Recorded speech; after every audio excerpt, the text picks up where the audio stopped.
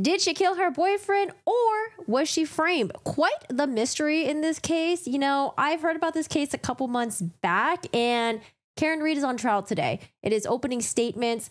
The state says that she got an argument with her boyfriend and she dropped him off at a friend's house. And not only did she drop him off at a friend's house, but she allegedly hit him with the car and then drove off. And that's what caused him to die out there in the snow. Apparently, the next day, you know, she went home, she slept, and she's like, oh, geez, my boyfriend isn't here. I wonder where he is. So apparently she goes back to the house, and her and I think her two friends found her boyfriend in the snow, dead body out there. However, her defense story is quite an interesting one. And this is why I was initially interested in this case, because I was like, this shit is like, it's wild, it's crazy. Her defense is that, well, I dropped off my boyfriend at the friend's house. Something must have went down because my boyfriend was found with, I think they said that he had like bite marks or something, like scratch marks on him. Looks like maybe a dog attacked him and maybe some sort of like blunt force trauma. So she's accusing of the people in that house of murdering her boyfriend. Maybe the dog too. I don't know. Quite a crazy thing that's going on right now. We're going to listen to opening statements, and I hope you guys are doing well. Hello, hello. Also, we have some new developments in the Suzanne Morphew case. That's a case that not a lot of people are really talking about, but I did do a true crime story time about that case. Definitely check that video out because her murder is still an unsolved murder. She was murdered over a couple years ago, and I think she's recently celebrating should be her birthday right about now. But, also her birthday, and then also I think the anniversary of her death. So her body was found a couple months back, and they finally released the autopsy report. And you know what? The autopsy report kind of aligns with the state's theory. However, that case is so screwed up, unfortunately, because the state prosecutor that was involved and some other, I don't know, like the judges were involved. It's like a whole mess with like a bunch of people that you're just like, oh my God, this is such a freaking headache. I don't know. Get all cozy up and let's watch the Karen Read trial. Let's go. And that's what we ask of you. So with that, it's time for opening statements. And whenever you're ready, Mr. Lally. Thank you, Your Honor. Oh, let me get my notes up too. And I ask only that you keep your voice up, please. I'll do my best. Good morning. So as Your Honor was telling you, this is one of the two opportunities that I will get.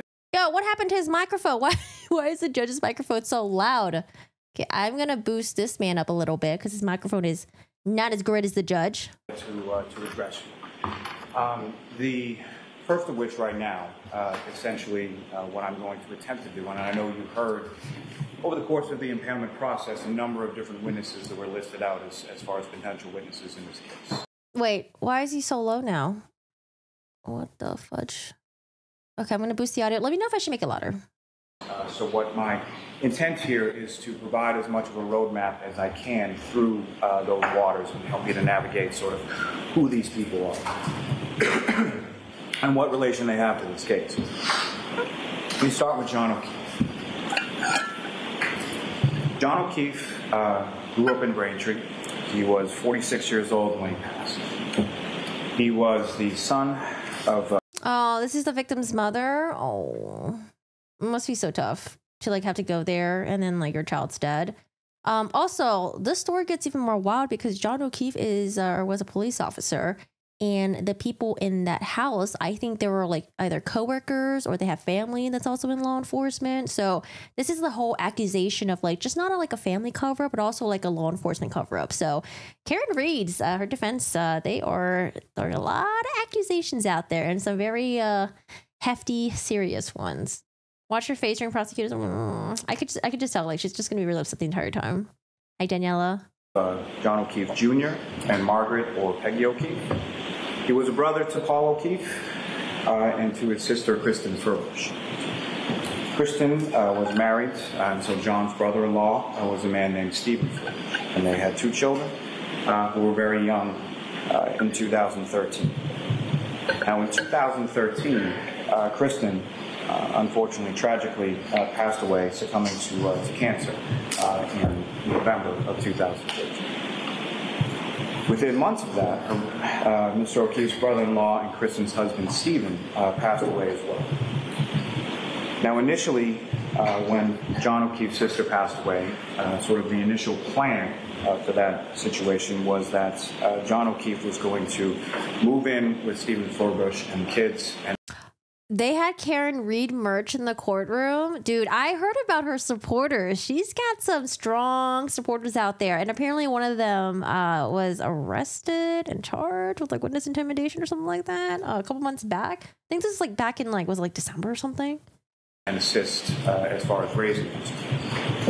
And then when Stephen passed away a few months after his wife, before those plans could be finalized, John O'Keefe then moved in with his niece and nephew and assumed the parental role and assumed legal guardianship with respect to both of those children.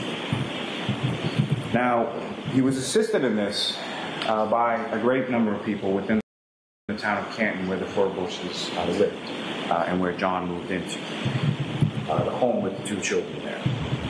There were other parents within the neighborhood, other parents within the children's age group. You'll hear from a number of them over the course of this trial, but they include Mrs. Carrie Roberts and Mrs. Jennifer McKay. They helped Mr. O'Keefe out during those initial stages and during the time that he assumed this role. He also got help from his work.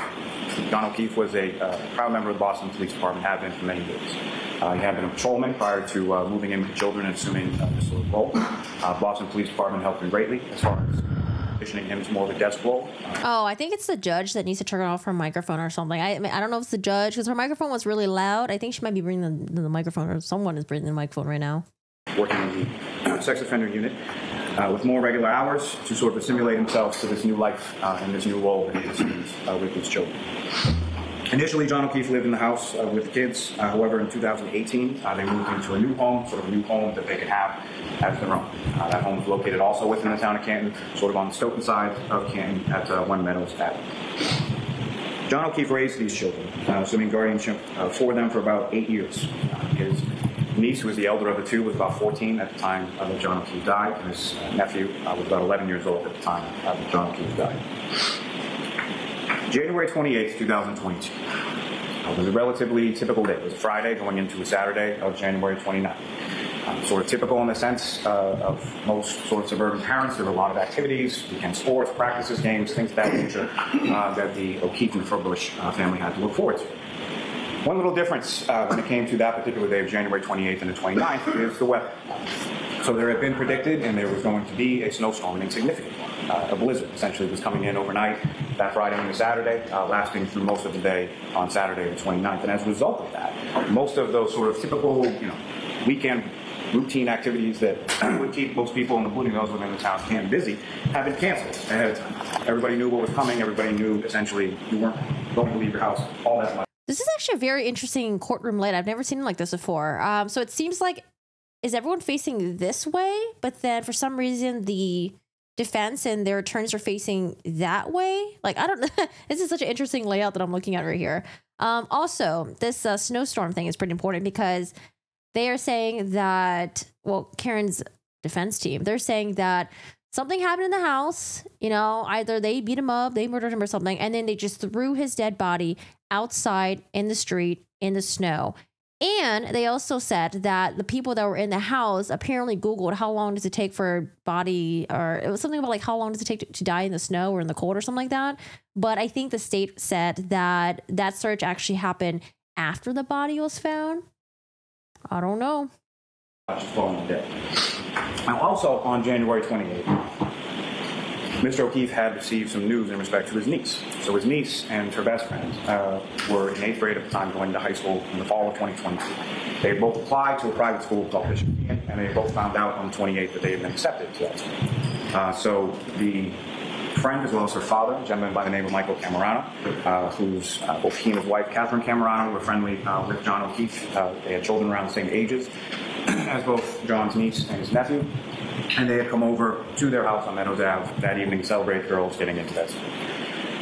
The nephew of John, the 11-year-old, was sleeping over a friend's house that night. He left that home sometime around 7 p.m. or so, got picked up and went to sleep over at his friend's house. John O'Keefe and Michael Camerano then decided to travel out to a local establishment on Washington Street called C.F. McCarthy's Bar and Restaurant. You're going to hear testimony, and you're going to see surveillance video, and you're going to see receipts and all kinds of things from variety of different establishments, all sort of located within Camden Center along that strip in Washington Street. Have fun cleaning. Now, they get Mr. O'Keefe and Mr. Camerano leave the girls at home. They then go to see if McCarthy is arriving there sometime between 7:30 and 8 p.m. They eventually cajole another friend of theirs, Mr. Kurt Roberts, to come out to the bar and join them as well. And there's some other people. Cajole is like when you're like convincing someone, right? That are located within the bar, including a Mr. James Sullivan, who we hear from, who was present at the bar that night as well. Eventually, the defendant, Karen Reed, joins them at this establishment with McCarthy's, sometime just before 9 p.m. Now, John O'Keefe and Karen Reed had met sometime in 2004. They had dated briefly during that time and reconnected sometime around March of 2020, around the time of the COVID-19 sort of pandemic shutdown. They had started dating around that time period, or reconnected during that time period, and the defendant had stayed at the house in Canton several nights a week. She had helped out with the children. In the month or so leading up to Mr. O'Keefe's death, Hey, Catherine. the relationship soured. You will see text messages between Mr. O'Keefe and Ms. Reed to that effect. You will hear testimony from the children, from John's niece and nephew, in regard to things they observed within that relationship. I think Karen Reed was trying to accuse her boyfriend, John O'Keefe, the victim, of like infidelity or something. And you'll hear testimony from other individuals as far as their observations or things that they heard. Turning to January 29th. They fixed their microphone. Yay! They got rid of like the background noise. Okay, someone just needed to mute their microphone back there. That's what it was, I'm pretty sure. 2022. Just after 6 a.m., the Canton Police Department receives a 911 call from a woman reporting a male party, subsequently identified as John O'Keefe, found in the snow outside a residence at 34 Fairview Road. At the time, as I mentioned, blizzards that had been predicted was occurring, heavy snow, temperatures in the teens, wind bustling around. Officer Stephen Saraf and Officer Stephen Mullaney of the Canton Police were dispatched along with Canton Fire and EMS, and you'll hear from them in regard to their response and what they observed on scene. In particular, with Officer Saraf, he'll have as an exhibit, I anticipate, a cruiser camera video from his cruiser detailing or memorializing sort of his response in the darkness, in the blizzard-type conditions as he's driving from the Canton Police Station, where he was located when he received the call, to 34 Fairview Road.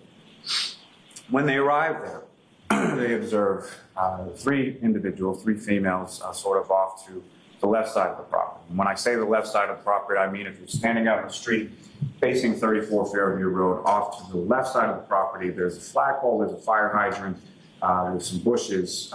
That is where Mr. O'Keefe is located. On the right side of the property is sort of the driveway and the mailbox, other things that you'll become familiar with through photographic evidence and other means through the course of this trial. Okay, it must be The important. three females that the officers observed there were then identified as the defendant, Karen Reed, Mrs. Jennifer McCabe, who had received a phone call earlier in the morning from the defendant, as well as Mrs. Kerry Roberts, who had also received a phone call early that morning from the defendant.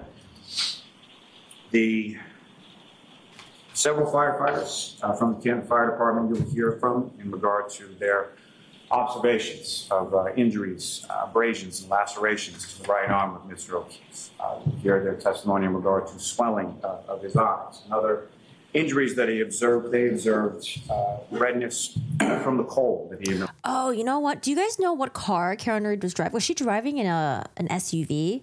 Something that like sits a little bit higher. Hey, Richie, Sal, Christine, how are you doing today? Catherine, what's up? What's going on? Lying out in for some time. You'll hear the testimony from these firefighters, Timothy Nuttall, Anthony Flamati, Matthew Kelly, Francis Walsh, Katie McLaughlin, and Greg Woodbury. And at least from three of those firefighters, you'll hear testimony that It was a black SUV. Okay.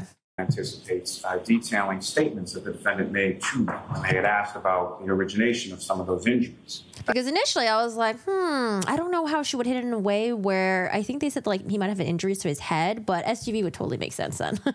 And stated repeatedly, I hit him, I hit him, I hit him. Oh, she said They, that? when they had asked about the origination of some of those injuries, the defendant stated repeatedly, I hit him, I hit him, I hit him. Mr. O'Keefe was then taken from the front lawn onto what they call a scoop stretcher. As he's doing that, I anticipate you'll hear Ms. Roberts' testimony. That So she tells people that responded there, like law enforcement, I guess, I hit him, I hit him. I wonder if that's on body cam footage. Also, I wonder if she's now retrospectively changing her story and saying like, oh, when I said I hit him, I didn't mean I hit him with my car. I just meant like I physically hit him with my hand. I don't know. The 6 inches of snow approximately that was on top of Mr. O'Keefe's body, and the snow throughout the roadway, front yard, everywhere around where he was.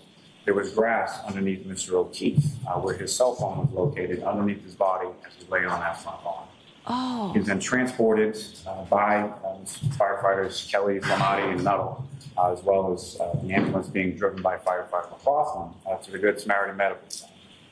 Once there are some observations, and you'll hear testimony from Dr. Justin Rice from that facility as far as observations consistent with what I anticipate you'll hear from those firefighters. But then there is a certain warming procedure that they go through trying to bring his body temperature up. Because when Mr. O'Keefe arrives at the Good Samaritan Medical Center, his body temperature is 80. Oh. And after those resuscitative efforts prove unsuccessful, Mr. O'Keefe is eventually pronounced by Dr. Rice at approximately 7:50.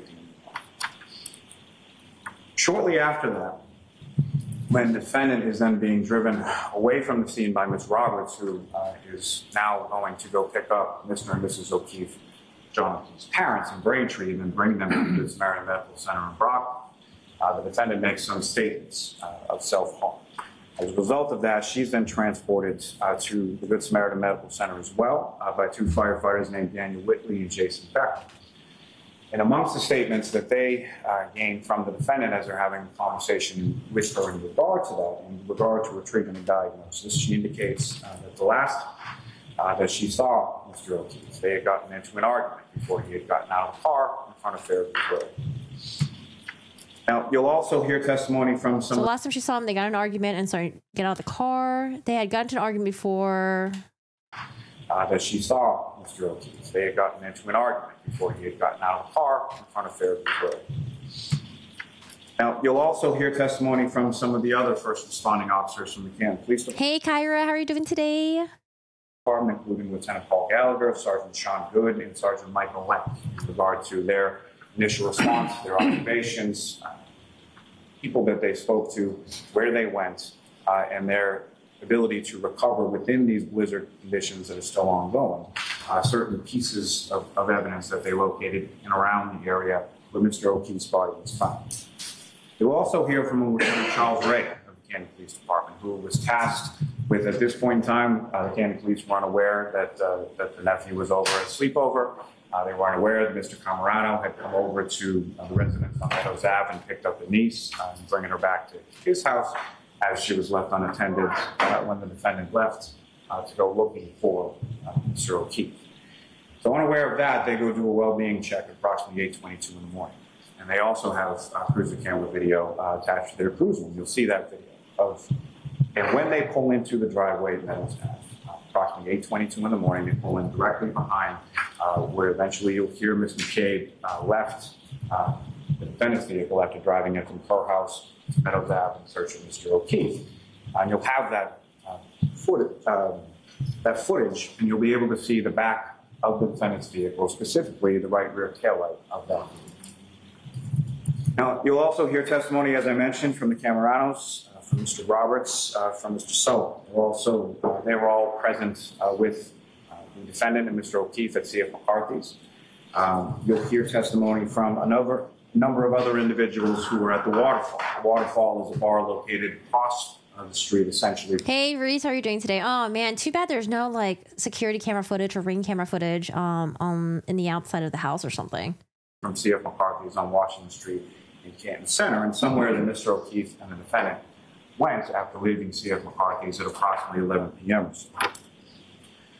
Now, from that establishment, you'll hear from Rebecca Traers, who was working as a bartender at the Waterfall that evening. You'll hear from a couple named Nicholas and Karina Polakaitis, who were friends of friends who had known Mr. O'Keefe through their daughter around the same age as Mr. O'Keefe. Mrs. Polakaitis had some conversation with the defendant that evening, as well as herself and Mrs. McCabe at the Waterfall. She left around the same time as they did. She parked on Washington Street around the same area as Mr. O'Keefe and Ms. Reed did, specifically in Ms. Reed's car. And she observed Mr. O'Keefe and the defendant walking toward the defendant's vehicle, and specifically the defendant walking towards the driver's side of it. Now, you'll hear testimony from a Christopher and Julie Albert, who were people who were at one point neighbors of Mr. O'Keefe. They knew him well from being neighbors of him. Christopher Albert owns a pizza shop, also located within that Cannon Center area. Mr. O'Keefe, earlier in the day on the 28th, had been into that pizza shop along with his nephew to get his nephew a slice. Christopher Albert and Mr. O'Keefe had some conversation regarding what they were doing that night. And oh, yes. Yeah, we do true crime and video games here. Mm-hmm. Christopher Albert and Mr. O'Keefe had some conversation regarding what they were doing that night, and it's Christopher Albert who actually texts Mr. O'Keefe and indicates that they're over at the Waterfall and that he should come over shortly before Mr. O'Keefe and the defendant make their way from C.F. McCarthy's home. I wish he had his own microphone right here. I think the audio that's getting picked up is just like the courtroom mic. That's why it's kind of like blah, blah, blah, blah, but no. But I think when the witnesses go on the stand, I think they have their own microphone, so it sounds like really good. Yeah, it's like the microphone thing. You need to have a microphone in someone's like at someone's mouth. That way you can like really listen to them. Otherwise, it sounds a little bit like warbler. Now, Christopher Albert left directly from the Waterfall and went. Also, the hard part about this is that there are so many different people involved that you kind of get lost in all the different names. So it's like a lot of people are keeping track of like, okay, Karen Reed, John O'Keefe. But then when he's talking about like other family members and members and all that stuff, that's when it's just like, okay, this is a lot of people. It's a general overview. I feel like it would help to have like I don't know, some sort of like maybe a PowerPoint and maybe have the pictures of like people and they're like the family tree, because there is like a family tree here. There's like the John O'Keefe family tree, and then there's also like the friends, and then there's also the family tree of the people that are being accused of, you know, framing Karen Reed. It gets pretty complicated. Yeah. There needs to be a presentation, and then like you need to have like a little wand or something to point who's who and who he's talking about. But we're kind of just getting an overview. At home, lives sort of walking distance away from them. His wife, Julie Albert, had left earlier in the evening. There was a band playing at the Waterfall that night. Julie Albert started to get a migraine, and she left. Yeah, it was getting a little bit convoluted. So this is at normal speed. Usually when I listen to opening statements, we listen at like 1.5, 1.25. But I was like, nah, this is this is a normal speed opening statement. Included within that group, and sort of how they came to the Waterfall, the Albert family in particular, Julie Albert went there along with her sister-in-law, Nicole Albert, as well as her niece, Caitlin Albert, her niece's boyfriend, and Mr. Tristan Morris, and they had dinner at the Waterfall earlier in that evening. Now, Nicole Albert lives at 34 Fairview Road. She has a husband named Brian Albert, who's also... Okay, now we're getting into the family that framed Karen Reed. That's what the defense is alleging. Nicole Albert lives at 34 Fairview Road. She has a husband named Brian Albert, who's also a Boston police officer. Brian Albert had gone with a friend of his, who's also in law enforcement, a man named Brian Higgins. And they had gone separately, but had come home together from a funeral for a fallen police officer in New York City. They came home early to sort of beat the weather, and eventually they meet up with Brian Albert's family at the Waterfall. Now, Tristan Morris, who was Caitlin Albert's boyfriend, had left the Waterfall at some point in the evening. He then returns later to the residence on Fairview Road and picks up Caitlin Albert and brings her home. All of this is in relation to Brian Albert and Nicole Albert's son, Brian Albert Jr., whose birthday was coming up the following day, the day of the snowstorm on the 29th. So he had been back at the house at 34 Fairview while his family was out at the Waterfall. He had a number of friends that had come over that evening to celebrate his birthday with him. Now, among those friends was two individuals named Sarah Levinson and Julie Nagel, and they were at the residence at 34 Fairview for a good portion. Now, those individuals from the waterfall that leave and then come to 34 Fairview, they do so sometime shortly after midnight. Shortly after midnight is when it starts to snow. Flurries are starting to come down. Snow is starting to stick to some degree to the roads, to the front lawn, to grassy areas around the town. This is my understanding. So Karen Read, so like basically they were like celebrating for John O'Keefe's niece and like a friend got into a private school, and I think they were like kind of all celebrating that night. But John O'Keefe and like his friends, I think they went to the bar. Karen Read joins them afterwards, and they're all kind of hanging out at this bar, right? And then the other couple that they were hanging out with was like, hey, let's go back to my sister's house and let's go get some drinks there. Let's just hang out there. So they like, I don't know if they went bar hopping and then they went to the sister's house, but they eventually all left and headed towards the sister's house. And that's when Karen Read, I guess, got an argument with John O'Keefe. So they're arguing in the car, and they're supposed to meet up their couple friends, who's like, it's like the sister's house. So that's all I'm getting right now. But within that house, there's like, you know, there's like mom, dad, and then the son is also celebrating his birthday there. He's celebrating, I don't know, it was like 18th birthday. I don't know if he mentioned that, but he's celebrating his birthday there. And he has like some two friends that are also there. So we have just more witnesses, more witnesses. Okay.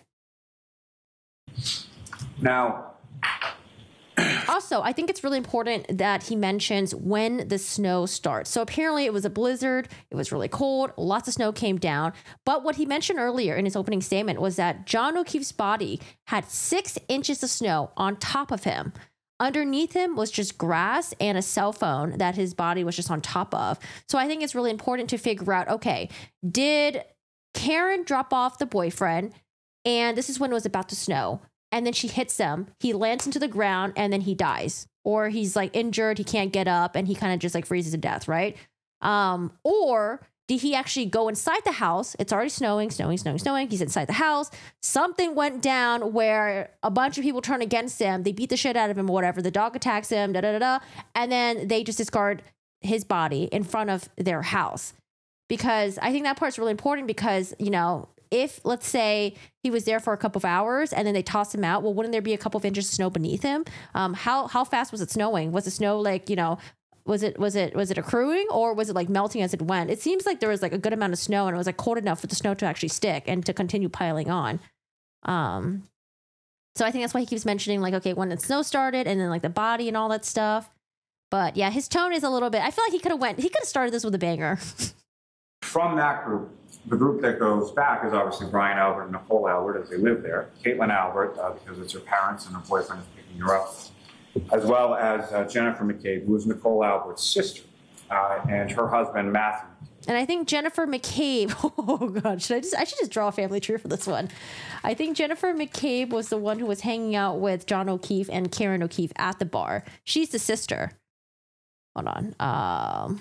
There, Caitlin Albert, around the town.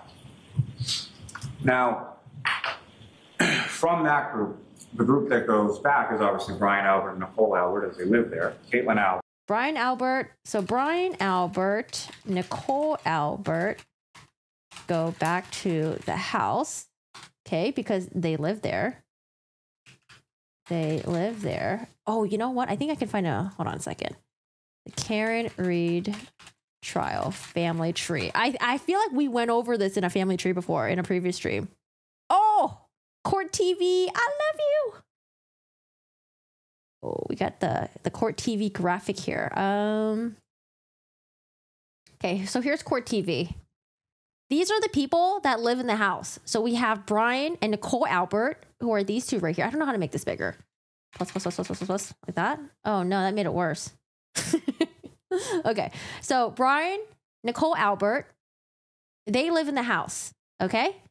They have 2 kids. Now, Brian Albert Jr., it was his birthday. He was celebrating his birthday there. He had some friends over at the house celebrating the birthday. So we have more witnesses, okay?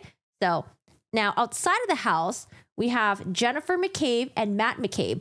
I believe those were the couple that was a couple that was hanging out with Karen Reed and John O'Keefe at the bar.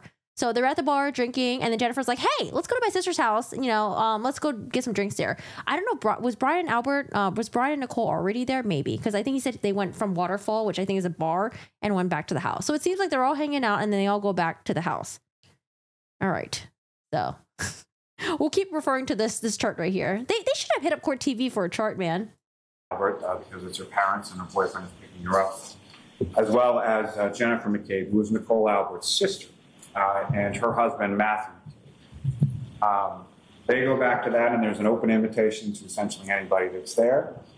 John O'Keefe takes them up on that. There's certain text messages and phone conversations between John O'Keefe and Jennifer McCabe as to where this house is located, as he's never been there before. And then he and the defendant drive in the defendant's vehicle to 34 Fairview. And once there are several witnesses from within the home that observed the vehicle parked in. So I mentioned earlier there were two females that were with Brian Albert Jr. at the house, one of them being Julie Nagel. At some point, she had called her brother, Mr. Ryan, for a ride home.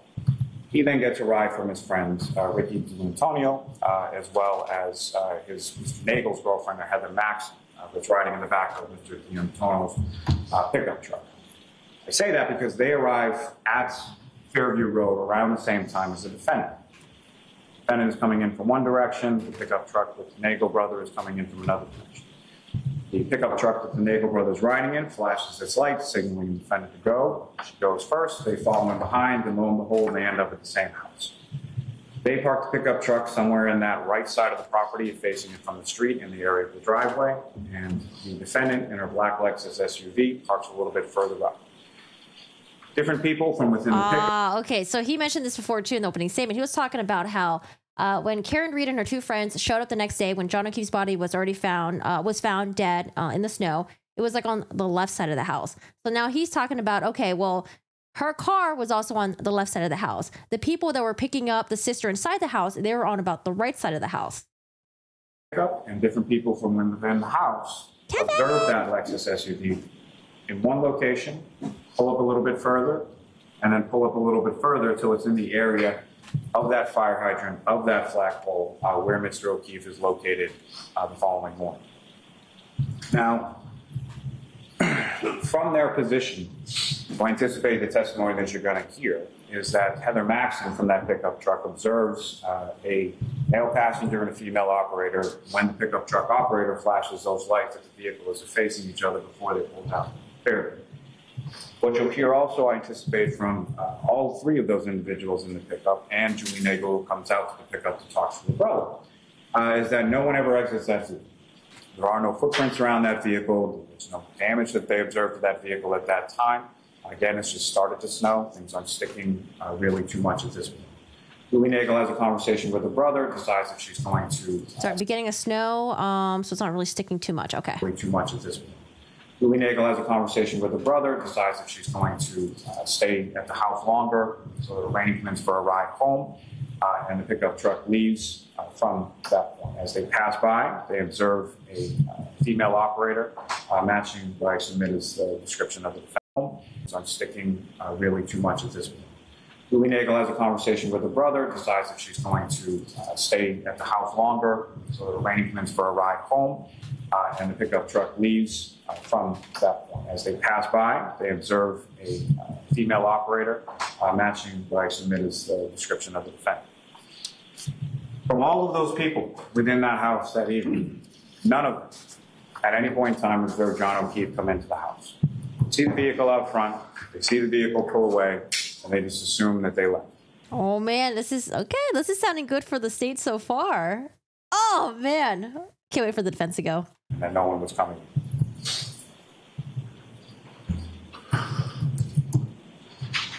We'll hear testimony from other individuals who were at the house that night, including Colin Albert, who was I mean, here's the thing, though. I think there are times where people are just really bad presenters, but once they get up on there and start asking the witnesses questions, they're like doing their thing. They're in their jive. I think it's just hard to present sometimes, especially when there's like so many people involved. And like, if you don't know anything or like, you know, a little bit about the case, you're just like, okay, this nephew. Okay. Oh, there's a junior here. Okay. Friend of a friend, niece of a nephew. Okay. There's just too many people here. You know, it gets really confusing, but I do think that, you know, it's possible when he starts getting in his role, when he starts asking questions, maybe he'll get better. Because I do see a lot in trials where we listen to opening statements, I'm just like, okay, this opening statement sucks. But then once we get to the direct examination, the cross-examination, I'm like, okay, like they're doing a good job. Julian Christopher Albert's son. He's also the cousin. We'll hear testimony from other individuals who were at the house that night, including Colin Albert, who was... Okay. What was he talking about just now? Anyone, a tow truck, two sides of the house, question mark, question mark. Okay, so the people in the house, their son was having a birthday party, okay? One of the friend was a girl, and she was like, maybe I should leave. So she hits up her brother. Her brother drives a pickup truck. Her brother and his friends come to pick her up. And when they're on their way there, they're also noticing Karen Reed's car. So Karen's Reed car is also heading to the house. And they realize that the Karen Reed car is parked on the left side. The left side is where John O'Keefe's body is found. Not only that, but they don't notice anyone getting out of the car. Because remember, Karen Reed's story is that, I dropped off my boyfriend at the house. And that's where he got murdered, killed, or whatever happened, right? No one gets out of the car. It's just the two of them. It seems like they're just in the car probably talking, right? And so the girl who initially asked her brother for a ride was like, you know what? I'm just going to stay here. Actually, I'm just going to hang out here. I'll figure out my ride later on, whatever. And so they leave.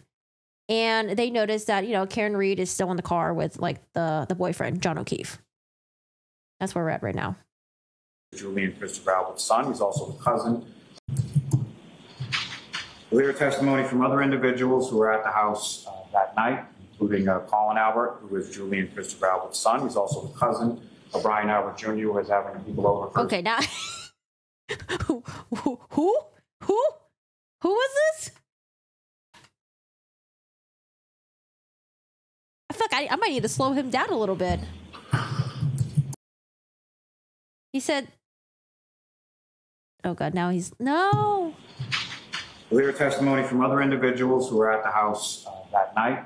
Okay, so other people at house. So what he's essentially saying is that there was a fuck ton of people at this house and no one saw John O'Keefe come into the house. So in order for this framing to work, everyone would have to be in on this. But it's possible they could all be on this if they all were participating in murdering John O'Keefe. I don't know. Including Colin Albert, who is Julian Christopher Albert's son. He's also...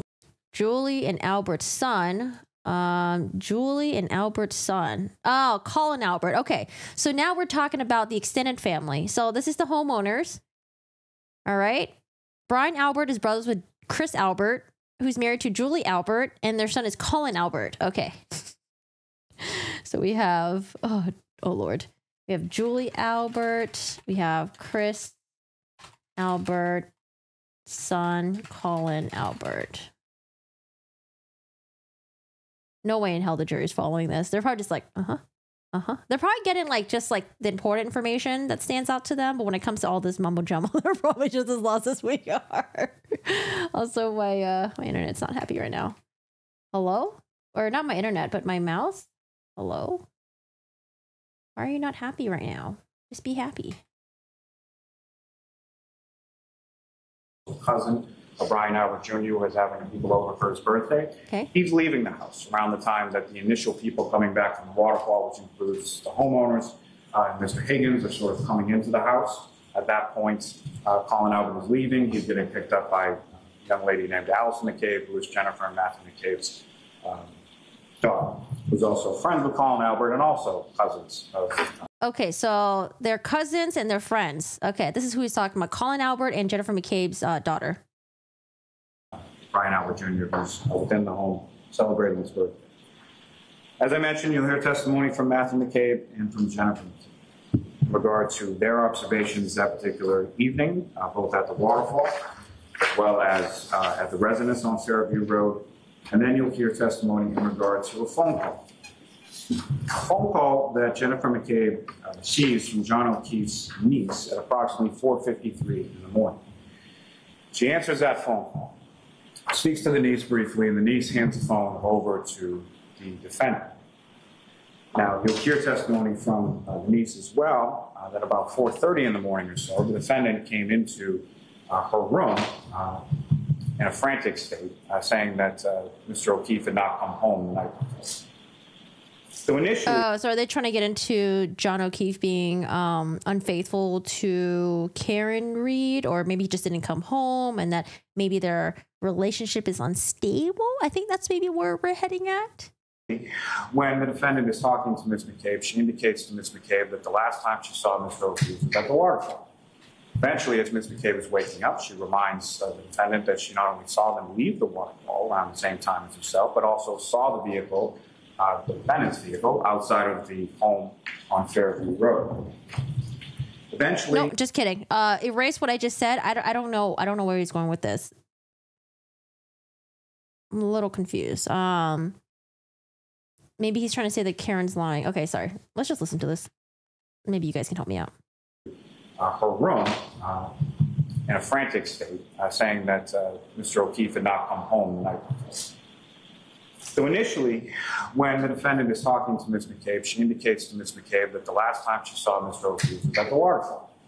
Eventually, as Ms. McCabe is waking up, she reminds the defendant that she not only saw them leave the waterfall around the same time as herself, but also saw the vehicle, the defendant's vehicle, outside of the home on Fairview Road. Eventually, the defendant, while driving around, this will come in as far as other testimony and related testimony as it develops, but she's driving around in that morning. She's calling a number of different people, friends of Mr. O'Keefe. She's calling Mr. O'Keefe himself. She also calls Ms. Roberts. So Carrie Roberts receives a call about... Yeah, so I think where we're at right now is that this is after the alleged murder happened, her running over John O'Keefe, right? Or hitting him with the car. So she's saying that, I guess, do they all live in the house together or something? In a different house? Sorry. So the niece is trying to get in touch of the victim. Jennifer McCabe answers the call, and then she gives the phone to Karen Read. Karen Read later on comes into the room and she's frantic. She's like, oh my God, John didn't come home. John didn't come home. However, I think he said that Karen told Jennifer McCabe that the last time she saw John was at the waterfall. I think that's what he said right there. He said it so quickly.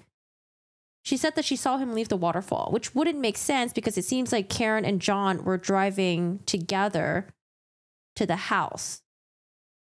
So maybe that's him trying to say that, like, oh, you know, initially she said that she saw him leave at the waterfall, when we all know the last time she saw him was actually in front of the house where he was allegedly murdered at.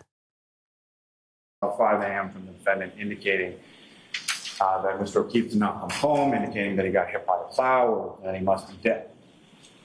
Ms. Roberts then gets ready. Ms. McCabe is getting ready as they're all sort of planning to go out and look for Mr. O'Keefe and see if they can locate him. They call numerous times, and you see that within the... And she said that he didn't come home because he got hit with a plow? Oh, that's very specific. Calling a number of different people, friends of Mr. O'Keefe. She's calling Mr. O'Keefe himself. She also calls Ms. Roberts. So Carrie Roberts receives a call about 5 a.m. from the defendant indicating that Mr. O'Keefe did not come home, indicating that he got hit by a plow or that he must... Oh, that is kind of weird. That would be really weird if Karen Read was calling people and then told them, like, oh, he didn't come home. I guess he got hit by the snowplow. Why would you go to that as your conclusion, that he got hit by a snowplow? Ooh, that is weird. Hi, Mad Hatter. Yeah, to the party. Karen was like calling all these people. Ooh, not looking good, Karen. Must be dead. And he must be dead. Ms. Roberts then gets ready. Ms. McCabe is getting ready as they're all sort of planning to go out and look for Mr. O'Keefe and see if they can locate him. They call numerous times, and you see that within the text messages and the phone extractions from a variety of people's different phones throughout the course of this trial as well. So eventually the defendant comes to Ms. McCabe's home, indicates at some point prior to that she has a cracked tailgate. Ms. McCabe then gets in the driver's seat due to the defendant's frantic state. Ms. Roberts is there as well. Ms. Roberts follows Ms. McCabe driving the defendant's vehicle back to Mr. O'Keefe's residence in Meadows Ave, checks on the niece. The defendant then shows both Ms. Roberts and Ms. McCabe the damage to her right rear taillight, which is... Oh, no. I wonder if Karen was like, let's say if she did do this, right? I wonder if Karen was trying to figure out and navigate what to do next. Like, she's like, okay, well, let me see if I can plant some stories out there. Maybe you got hit by a snowplow. Oh, you must be dead out there. Oh, you know, the last time I saw him was at the waterfall. But at the same time, she wanted to make it seem like she wasn't the obvious suspect. And usually obvious suspects wouldn't be like, look at my broken tail light. I don't know. Or maybe she was thinking about, okay, maybe I should turn myself in if she did commit it. Essentially missing a number of different pieces from that right rear. But believe me, Karen's lawyers are going to hit hard and sound more believable. Oh, I've had a preview of their arguments. Oh, I had a preview of it. Both Ms. Roberts and Ms. McCabe, the damage to her right rear taillight, which is essentially missing a number of different pieces from that right rear taillight. And pieces of right rear taillight, is it going to be found at the house? They then proceed off to drive and see if they can locate Mr. O'Keefe. The defendant is insistent that they go to that residence on Fairview Road. Again, they're driving down there in the dark, in the snow, in the wind, in the blizzard. As they approach towards that residence, Are they saying she ran him over? Correcto mundo. They are saying that Karen Reed got an argument with the boyfriend. Something must have went down, and she like hit him with the car, and then she just drove off. Went home, slept it off, and then the next day was like, oh my God, John didn't come home. I wonder what happened. That's the state side of the story. Wait until you hear the defense side of the story. Hi, Storm. What's up? How are you doing today? Oh, the trash people are here. There's one person, so they're seated within the vehicle. This is Ms. Roberts' vehicle. She's driving. Mrs. McCabe is in the front passenger seat. And the defendant is in the rear passenger seat. The defendant is the only one who sees Mr. O'Keefe. He yells and screams at Ms. Roberts to stop the vehicle. Ms. Roberts and Ms. McCabe, I anticipate, will testify that they didn't. Oh, no. So they're going to say that, like, oh, she already knew where the body was. Okay. So three of them are driving the vehicle together, and she's in the back seat. And then as they're driving up, she's like, oh, there's his body. However, the people that were sitting in the front, I guess, didn't see his body. So they're trying to insinuate that, like, oh, she already knew where his body was. That residence, there's one person, so they're seated within the vehicle. This is Ms. Roberts' vehicle. She's driving. Mrs. McCabe is in the front passenger seat. And the defendant is in the rear passenger seat. The defendant is the only one who sees Mr. O'Keefe. He yells and screams at Ms. Roberts to stop the vehicle. Ms. Roberts and Ms. McCabe, I anticipate, will testify that they did not see Mr. O'Keefe, not only as they were driving past him, but even after they got out of the vehicle, until the defendant gets out of the back seat and makes a beeline essentially right over to where Mr. O'Keefe's body was found. Mrs. McCabe then dials 911, and shortly after that is when the officers and firefighters arrive on scene. Now, while they're waiting there... Sorry, I just want to get one more thing.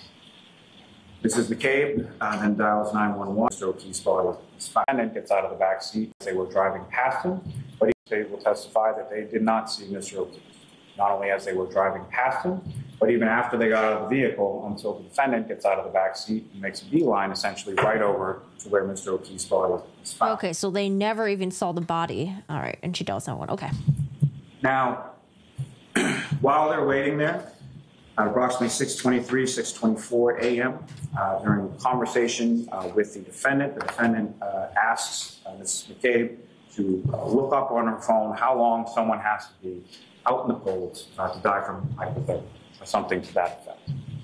And you'll hear some dispute as to when that search was made. Yes, why is there a dispute? Why do we not have an agreed time?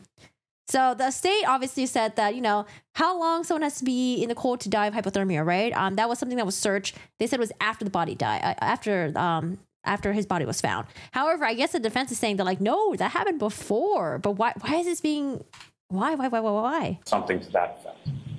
And you'll hear some dispute as to when that search was made. Bad You'll service hear in the area? testimony from 3 different forensic extraction experts, Nicholas Guarino, Ms. Jessica Hyde, and Mr. Ian Whiffen, who you'll hear about a lot of these things called extraction reports from cell phones.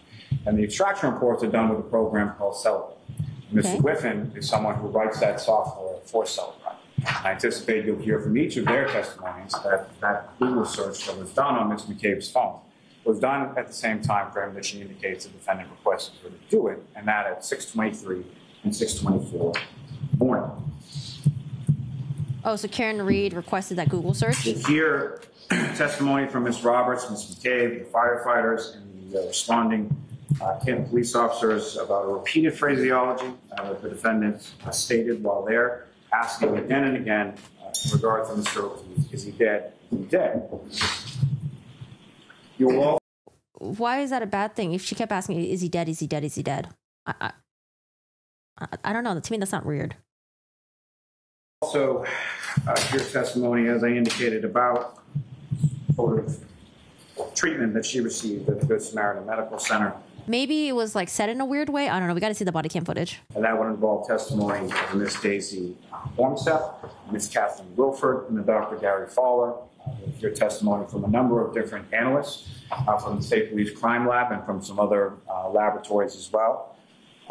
Included within that will be Mr. Nicholas Roberts and Ms. Maureen Hartnett, Mr. Andre Porto, Ms. Ashley Vallier, and Ms. Christina Hanley, those all being from the State Police Lab. You will hear testimony in regard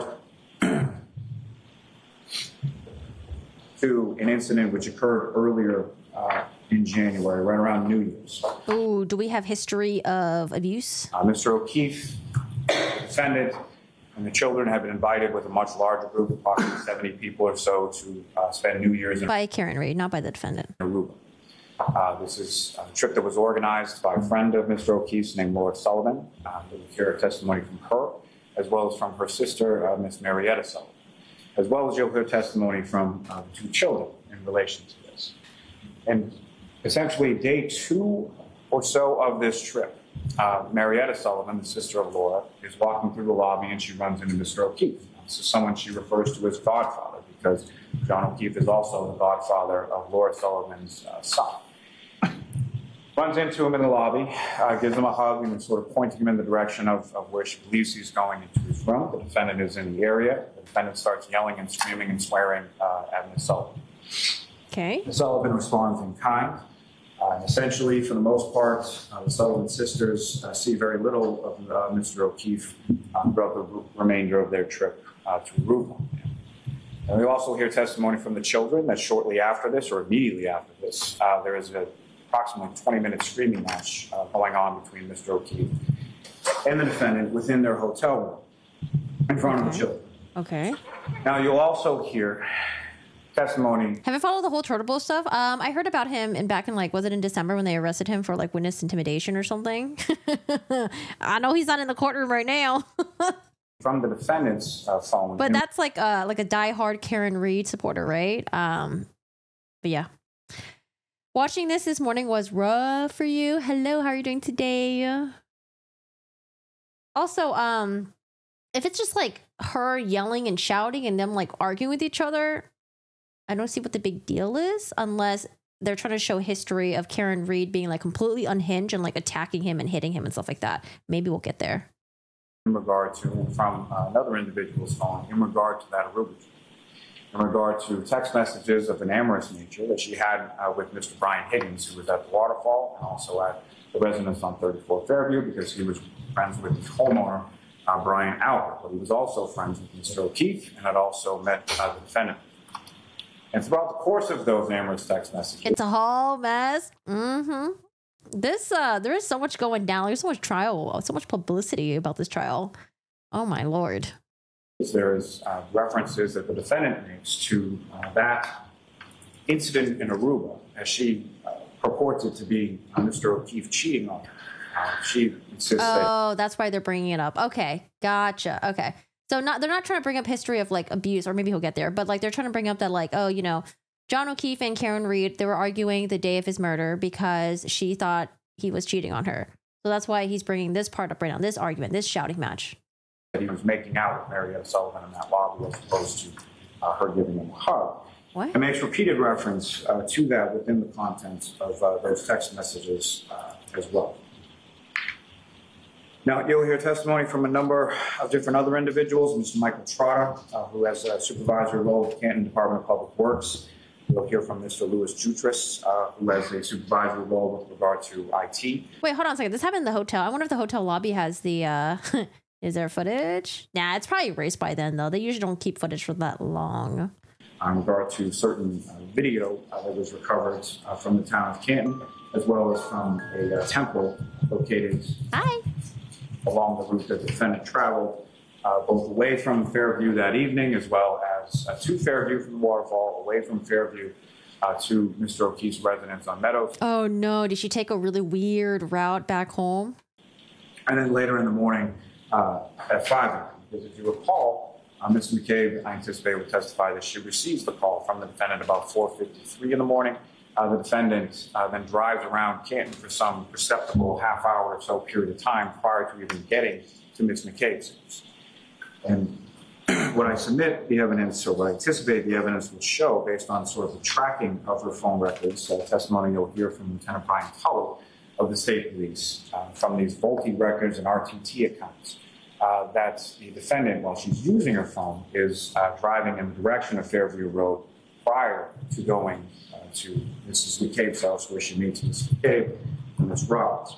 So does it make it look like, I think they're trying to say that, like, it looks like Karen was about to drive to the Fairview home where John's body was found, but then was like taking a long-winded way, going to other places, and then she ended up going to Jennifer McCabe's house.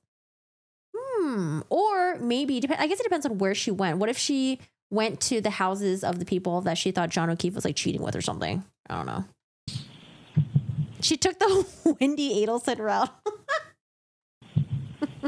Well, let's see what the defense explanation is. There could be a good explanation for this. You'll hear testimony from a number of different troopers who were involved in the investigation. With regard to this case, you'll hear from Trooper Michael Proctor and Sergeant Yuri Mechanic of the State Police. You'll hear from Lieutenant Brian Tulloch. You'll hear some testimony from Trooper Joseph Hall, who's in a specialized unit within the State Police called PARS for short, but essentially a collision analysis and reconstruction section within the Massachusetts State Police. His examination of the vehicle, his examination of the scene, his examination of specifically some Toyota texture, because Lexus is essentially owned by Toyota or vice versa.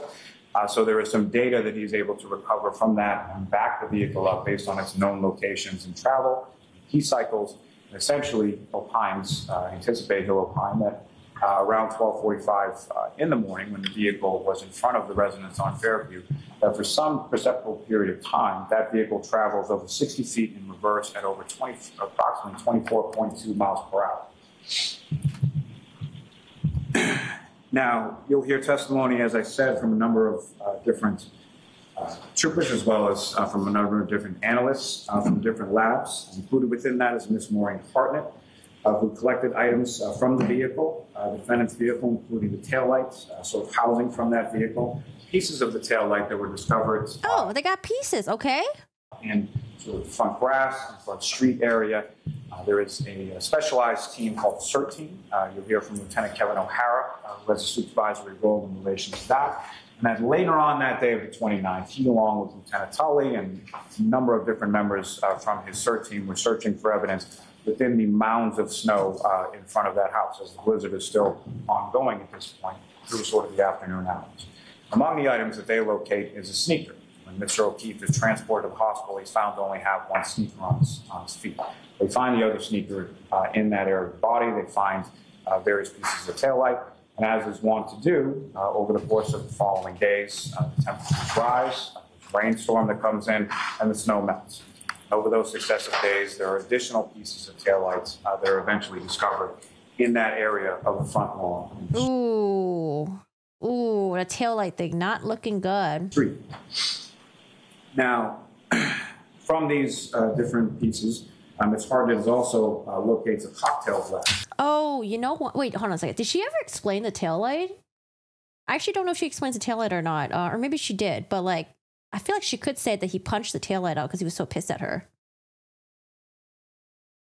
That's located on the bumper or the rear area of that.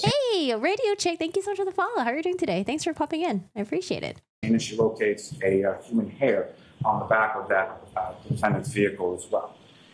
Now, hair. The cocktail glass on the bumper You'll also see surveillance video from the waterfall, and Mr. O'Keefe is observed on that surveillance video essentially walking out of the waterfall with a cocktail glass in his right hand. Oh, okay. I was like, what is a cocktail? Oh, cocktail glass. Oh my gosh. I kept hearing cocktail brass. I was like, what is a cocktail brass? Initially, I thought he was talking about something with like a car or something. Okay, wait, he left the bar with a cocktail glass. Oh man, that's a Vegas thing. Area of that scene, and she locates a human hair on the back of that defendant's vehicle as well. Okay, the human Now, hair. What's the importance of that? Cocktail glass on the bumper. You'll also see surveillance video from the waterfall, and Mr. O'Keefe is observed on that surveillance video essentially walking out of the waterfall with a cocktail glass in his right hand. Same right hand that has minor injuries to it, and the same right hand that's attached to his right arm that has the abrasions and lacerations that are observed by the paramedics, that are observed by the doctors at Good Samaritan, and are observed by the medical examiner as well. You'll hear testimony from another analyst, Christina Hanley, about the forensic consistency between a drinking glass that was in the defendant's bumper and the drinking glass pieces that were found on scene at 34 Fairview. You'll hear her testimony in regard to pieces of red and clear plastic that were microscopic in size that were found within Mr. O'Keefe's clothing. Consistent, in her opinion, I anticipate she'll testify, with the same pieces of plastic contained within the defendant's taillight. The tail light, they say she hit John's car backing out of the driveway of 34 Fairview where his body was found. But the tail light's the easiest part to plant. You'll hear from an Ashley Valley who works for the lab as well. I mean, honestly, if this is like a whole conspiracy cover up, it's going to be, I feel like it's going to be really easy to unravel all of this, because it's hard to have a bunch of people be in on something and to not slip, to either, you know, it's hard to like keep your story straight, like completely straight and like consistent with each other. This is a lot of people that would have to be in on this. It's the people that were in the house, some of the teenagers, and then also like a whole ass police department. And how she fit the various pieces of broken taillight from the scene together and over that taillight housing, finding them to be consistent with each other as well. You'll hear testimony from Andre Porto, who's essentially DNA analyst for the lab, and samples that were... Wait, who's the judge? How's the judge connected? Why is the judge connected? Wouldn't they be recused? DNA samples that were taken from the taillight, from the clothes of Mr. O'Keefe, and the broken drinking glass that were consistent with Mr. O'Keefe. Those items were also sent, the taillight pieces, the taillight DNA was also sent to an independent lab. How is she connected? Is it like family members or anything like that, or... Bodie Technologies located in Northern Virginia. And you'll hear from an analyst there, Mr. Nicholas Bradford, indicating that the DNA on the defendant's taillight, in his opinion, is consistent with that. Oh, at John's house when she went home to sleep. Okay. But then there were fragments found in front of the house, though, where John's body was found. Of Mr. O'Keefe, and inconsistent with Trooper Proctor. She's saying that those were planted? Sergeant Buchanan, the DNA on the defendant's taillight, in his opinion, is consistent with that of Mr. O'Keefe, and inconsistent with Trooper Proctor and Sergeant Buchanan, who were the two preliminary investigators and primary investigators when it came to this case. You'll also hear from this test chart from that Bodie Laboratories in regard to some mitochondrial DNA that she examined in regard to that hair that Ms. Hartnett found on the bumper of the car, in her opinion that it was consistent with that of Mr. O'Keefe as well.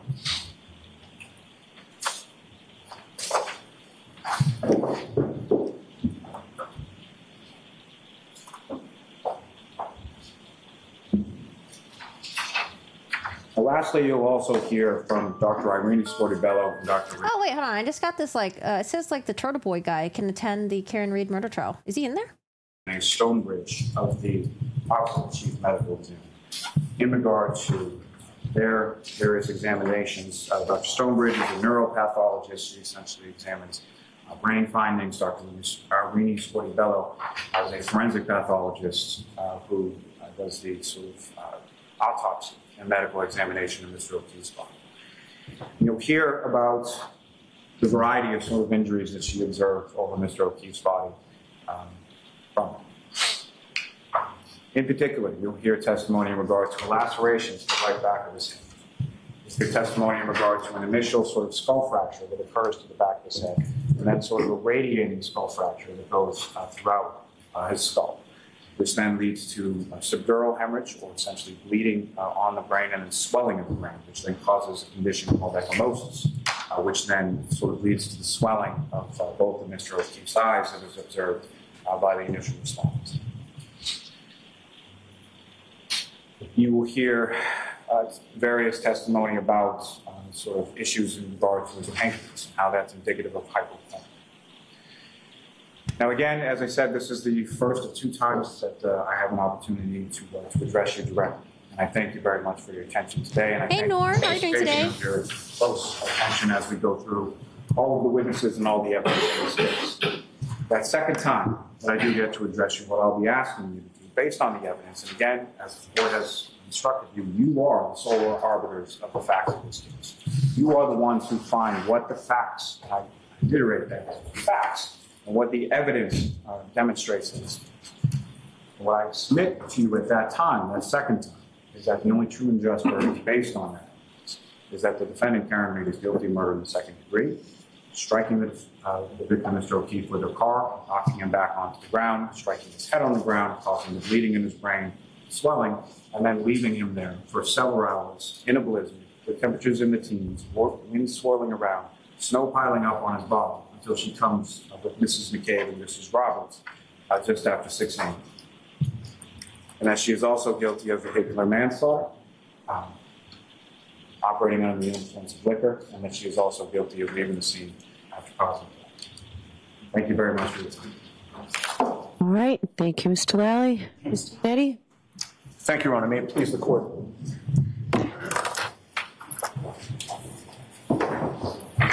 Now we have the defense.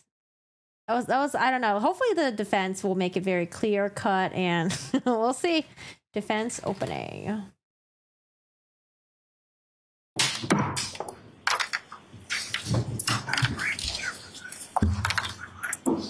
Oh, well, thanks for popping in. I appreciate it. Yeah, we're doing good. We're just covering the Karen Reid trial. This is opening statements right now, and I want to see what the defense is going to say.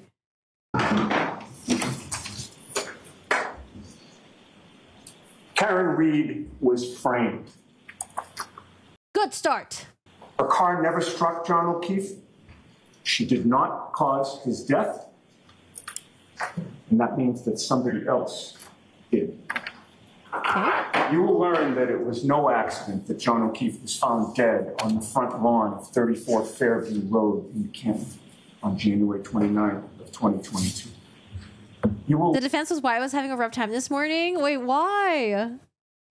Learn that at that address lived a well-known and well-connected law enforcement family in Canton, the Alberts.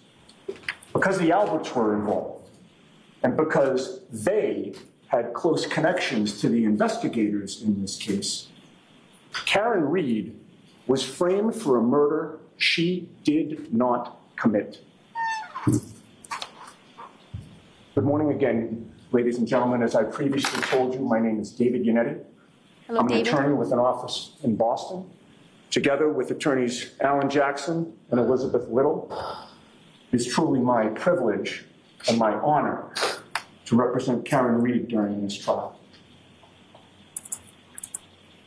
From a very early juncture in this case, you will question the Commonwealth's theory of the case.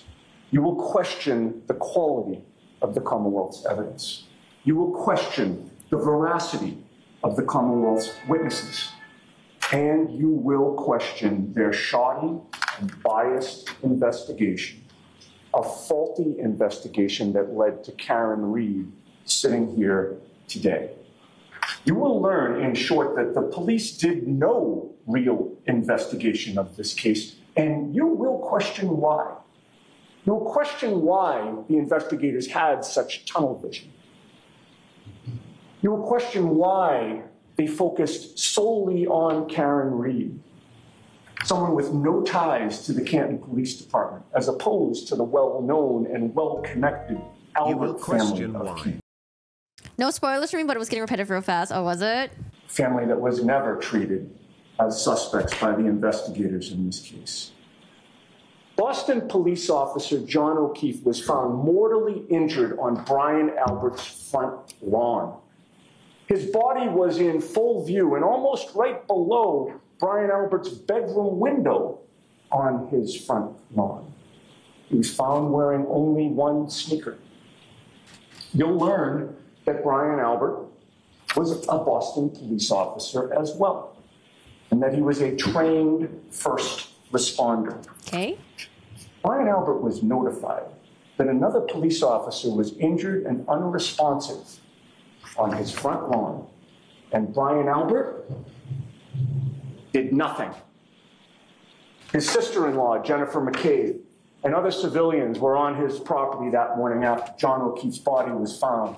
Police, EMTs, firefighters, police cruisers, an ambulance, fire truck, lights flashing, and first responder Brian Albert never came out of his house.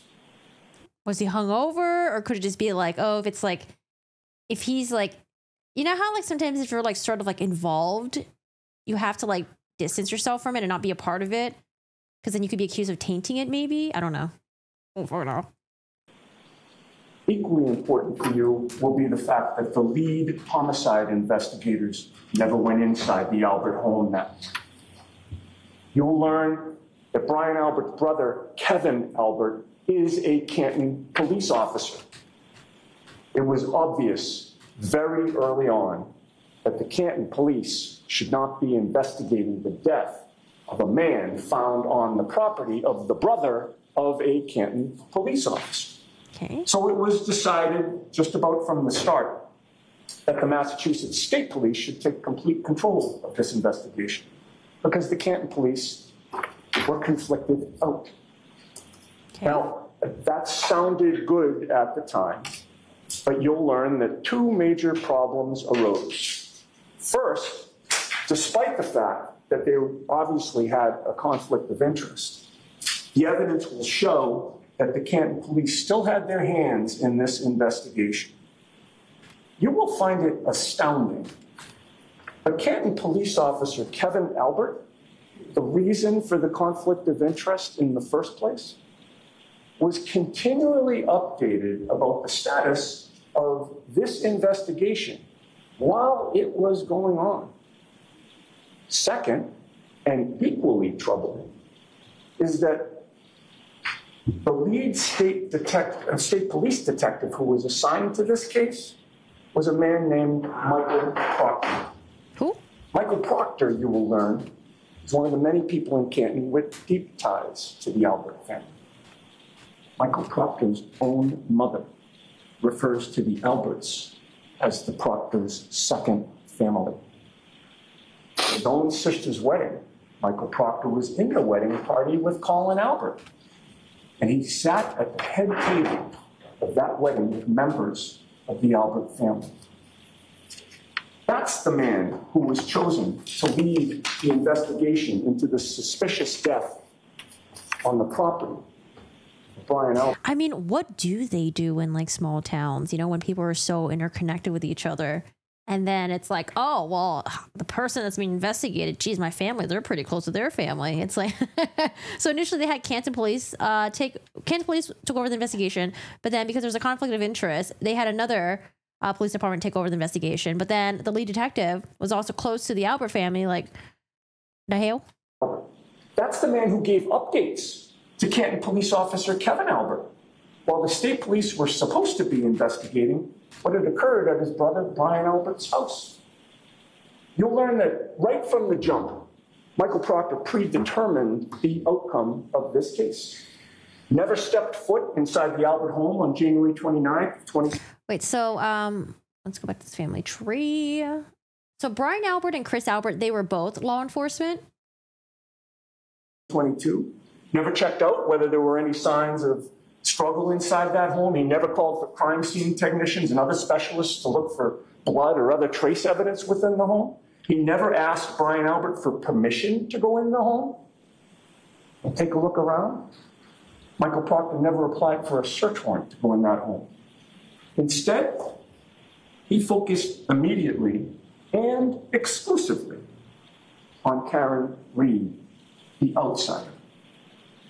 You will learn that no one in the Proctor family has ever called the Reed family their second family. No one in the Proctor family had been in a wedding party with anyone from the Reed family. Karen Reed was a convenient outsider. She was most definitely not from Canton. So how did Michael Proctor feel about her?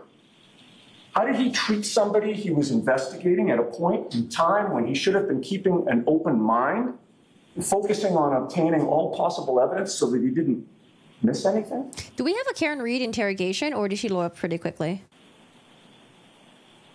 Well, you will learn that on the very day that John O'Keefe was found dead on Brian Albert's lawn, Michael Proctor was texting with his high school buddies about this supposedly secret investigation, using his personal cell phone. He was revealing information about this investigation. Oh, but she did go to NBC and ABC. Ooh. Like usually when you go on like TV shows or like you do like a little segment, I don't know. Sometimes it's not good. Okay, I wonder what she said on there. I haven't watched those yet. To his friends. He was revealing information about this investigation to his friends, assuming that nobody would ever find out what he was doing and what he was saying. And he was revealing his true thoughts about Karen Reed to his do we have those friends. Not what texts? he put in his sanitized police reports. His true feelings. To his friends whom he trusted, and in text messages that Interview wasn't good? How so? he never thought would come into the hands of the defense in this case. Lead investigator Trooper Michael Proctor, right from the start, called Karen Reed names you would reserve only for your worst enemies. He told his friends that he hoped that she would kill herself. He told his friends that he had seized her cell phone. And you will learn that he knew he shouldn't have been accessing any content on her cell phone because he knew there would likely be attorney-client communications on between Karen and me at that time. He knew that he was supposed to wait for a search warrant or other Oh, I was like, wait, did he have a search warrant? Or maybe he asked for it and then she just like gave it to him? permission from a judge in order to go through that phone. But you'll learn that he went through the phone anyway, without permission. And you'll know that he did because he told his high school buddies that he was searching her phone for nude photos of Karen Reed. And he was Yikes. disappointed he hadn't found any yet. That is the professional and unbiased investigator who was chosen to lead the investigation into the death of John Is he going to go up there and testify and explain these messages? Oh, no. O'Keefe. Michael Proctor. We'll learn that one of Michael Proctor's high school friends commented to him that with a dead body on the front lawn, the homeowner in this case is surely going to catch a lot of grief. And do you know what Michael Proctor's response to that was? One word. Nope. And he explained why. Michael Proctor assured his buddies that the homeowner would not catch a lot of grief because, quote, the homeowner's a Boston cop too. And The homeowner's what? because, quote, the homeowner's a Boston cop too. Oh, the homeowner's a Boston cop too? And I got to see the context of this text message. I don't know. You never know. that was Because it's possible that she murdered him, and then it's also possible within that same realm that we just have a very shitty lead investigator. So I don't know. I need more evidence. Okay, give us more the evidence. sentence, ladies and gentlemen, in Michael Proctor's own words, will explain a lot to you about how this investigation Also, is Michael Proctor? Is he? Where is he at right now? What's going on with him? Someone said that he was being investigated. was conducted. You will be able to evaluate whether Trooper Michael Proctor treated Brian Albert and his family differently because Probably. of who they are and their relationships between his family and theirs. Probably. You will evaluate whether this investigation was on the up and up. You will decide, as a result, how valuable or worthless the prosecution's DNA evidence is or is not, in light of who controlled that evidence. You will learn that Michael Proctor's fingerprints are figurative. Yeah, I did hear that the feds are also involved in this. All over this case. His fingerprints are all over the Commonwealth's evidence. Wait, so was Michael Proctor... Okay, never mind. He wasn't at the house. Okay. I was like, it'd be fun if we found out later on that he was at the house and he didn't say nothing. Nah, that'd be way too crazy. Michael Proctor showed up at Karen Read's parents' house in Dighton to interview her during the afternoon of January 29th, only hours after John O'Keefe's body was found dead on Brian Albert's front lawn. You'll learn that Michael Proctor had her Lexus SUV towed from her parents' home. But you'll also learn that he wrote a search warrant in which he falsified the time that he took that SUV. He swore under oath that the vehicle wasn't towed until 5:30 p.m. But you'll learn that we obtained surveillance footage that he didn't know we would get. And that surveillance footage exposed that Michael Proctor's words in that sworn affidavit were a lie. Michael Proctor had that vehicle for about 90 minutes before he claimed to have taken it. And folks, you will learn that the timing is important, very important. Okay. Because when John O'Keefe was first found on Brian Albert's front lawn, the police thoroughly searched that yard for potential evidence. And it wasn't just one officer, or two, or three. There were at least 4 officers that searched that front lawn. Mm-hmm. And that morning was the beginning of a snowstorm, but there wasn't Okay, he's getting there. I'm very intrigued. Okay. yet much snow on the ground when they were searching that lawn. It was light out by the time they did the search, and it was getting lighter. And during that thorough search of Brian Albert's front lawn, the number of pieces of taillight that were found by a minimum of 4 officers looking for evidence was 0. It was only later in the day, when the snow was really starting to accumulate, that the police miraculously started to find pieces of taillight on the property. Well, was it because they were digging through? Because I would understand initially not finding pieces of taillight because let's say if she hit him around like the midnight time, right? And then snow was like piling up. Maybe the taillight pieces were underneath the snow and they had to dig through in order to find it. I guess I need to know more about this fucking taillight thing. The police only started to find pieces of taillight after Michael Proctor had seized Karen Read's car. Has seized Karen Read's car. Okay, I'm just trying to see how he would plant this. Okay. They only started to find pieces of taillight after Michael Proctor had possession of her taillight. You'll learn that Trooper Michael Proctor then kept going back to the Albert residence after that day, and he claims to have kept finding pieces of taillight on multiple occasions on multiple different days. And in addition, a good week after John O'Keefe's death, Canton Police Chief Kenneth Berkowitz, an older officer on the brink of retirement with probably not the best eyesight,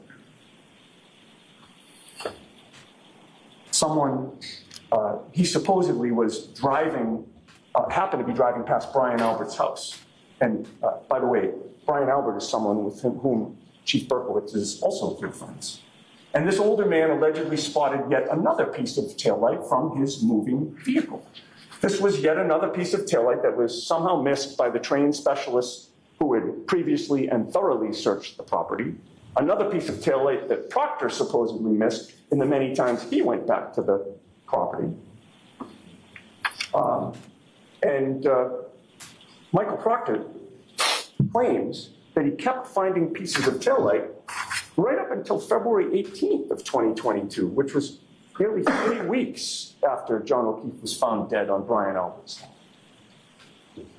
You will learn that there is no competent evidence that Karen Read's taillight shattered at Brian Albert's property in the early morning hours of January 29th of 2022. To the contrary, you'll learn that when Karen left John at Brian Albert's house, she drove back to John's house on Meadows Ave across town in Canton. Okay. At John's home, where he lived with his 2 adopted children, Karen was drifting in and out of sleep, but she woke up for good in a panic sometime around 4 a.m. because John hadn't come home. And that was not like him at all. He had never done that before. Karen had a sinking feeling that something was wrong. Something was seriously wrong. So she got back into her Lexus and she backed up out of the garage to leave the driveway. And when she did, the right rear taillight of her Lexus. Oh, that's when. Okay. Struck John's parked vehicle in the driveway and her taillight cracked. Now, I wonder, I wish we knew if there was like an evolution of the story. Like, was this information already mentioned in the very beginning, or was it later on after she lawyered up? That was the same taillight that the So she backed into his vehicle. Okay. Taillight cracked. Because we have pieces of her taillight at his garage too? That was the same taillight that the prosecution now claims was broken outside the Albert residence hours earlier at 12:38. But we have video evidence that the taillight was actually broken at 5 a.m. Oh. Many hours after the prosecution needs that taillight to have been broken. There is, of course, no video of the taillight being broken at Brian Albert's house. You will eventually conclude that that's because the taillight was not broken there. Importantly, you will learn that there was an eyewitness who arrived at 34 Fairview after Karen got there with John O'Keefe in the early morning hours of January 29th. And that eyewitness, Brian Nagel, who's the brother of Julie Nagel, who was at the after-hours party that night. He had a clear view of Karen's eyewitness. Learned that there was an eyewitness who arrived at 34 Fairview after Karen got there with John O'Keefe in the early morning hours of January 29th. And that eyewitness, Brian Nagel, who's the brother of Julie Nagel, who was at the after-hours party that night. Okay. He had a clear view of Karen's SUV. Brian Nagel confirms that there was no damage to her taillight at that time. Karen was sitting in the driver's seat with her hands at 10 and 2. And Ryan Nagel confirms that while Karen was inside the car, John O'Keefe was not. John O'Keefe was also not outside the car at that time. You will ultimately conclude there's only one of them. Wait, where was Brian Nagel when he saw this, though? Outside the car at that time. You will ultimately conclude there's only one other place he could have been. Now, going back to that 5 a.m. video from John's driveway, you will see Karen back up her Lexus and strike John's car at about 5 a.m. when she was leaving John's house to go out to look for him. And you will know that she struck his car at 5 a.m. because you will watch that video closely. Oh, no. Oh, wait. Oh, we have a video of this. Well, that makes things a little bit complicated. Back up her Lexus and strike John's car at about 5 a.m. when she was leaving John's house to go out to look for him. Okay. And you will know that she struck his car at 5 a.m. because you will watch that video closely. You will witness that the wheels and the hubcaps on John's car are jostled and moved by Karen's SUV. And you will conclude that that video depicts exactly when Karen's taillight was cracked. But does it line up, though? Does the wheel and the hubcap line up with the back taillights of the SUV? Long after she dropped off John that night at 34 Fairview. And you will learn that part of the reason that Karen's Lexus hit John's car was that Karen was panicked at that time. Where is John? Okay. Why didn't he come home? It's a good explanation. What happened to him? And you will learn that she was racking her brain for what possibly could have happened. And like many of us, was worried about the worst. Did I hit him? Could I have hit him? That was what she was saying, both to herself and to other people later that morning when she went back to 34 Fairview. She doesn't react at all when she hits John's car? Of anything else that made sense. She certainly didn't consider in a million years that someone from within the Albert home could have beaten up John and left him to die on the front lawn. Now, that was over 2 years ago. Now, I guess, like, did anyone notice if anyone in the house had any, like, injuries or, like, scratches or, like, knuckles or anything like that? Like, did anyone say that, like, oh, yeah, I arrived and, like, I noticed, oh, that guy's, like, knuckles are kind of red, or I noticed, oh, she had a scratch on her face? Do we have anything like that? Karen didn't know then what you will learn during this trial.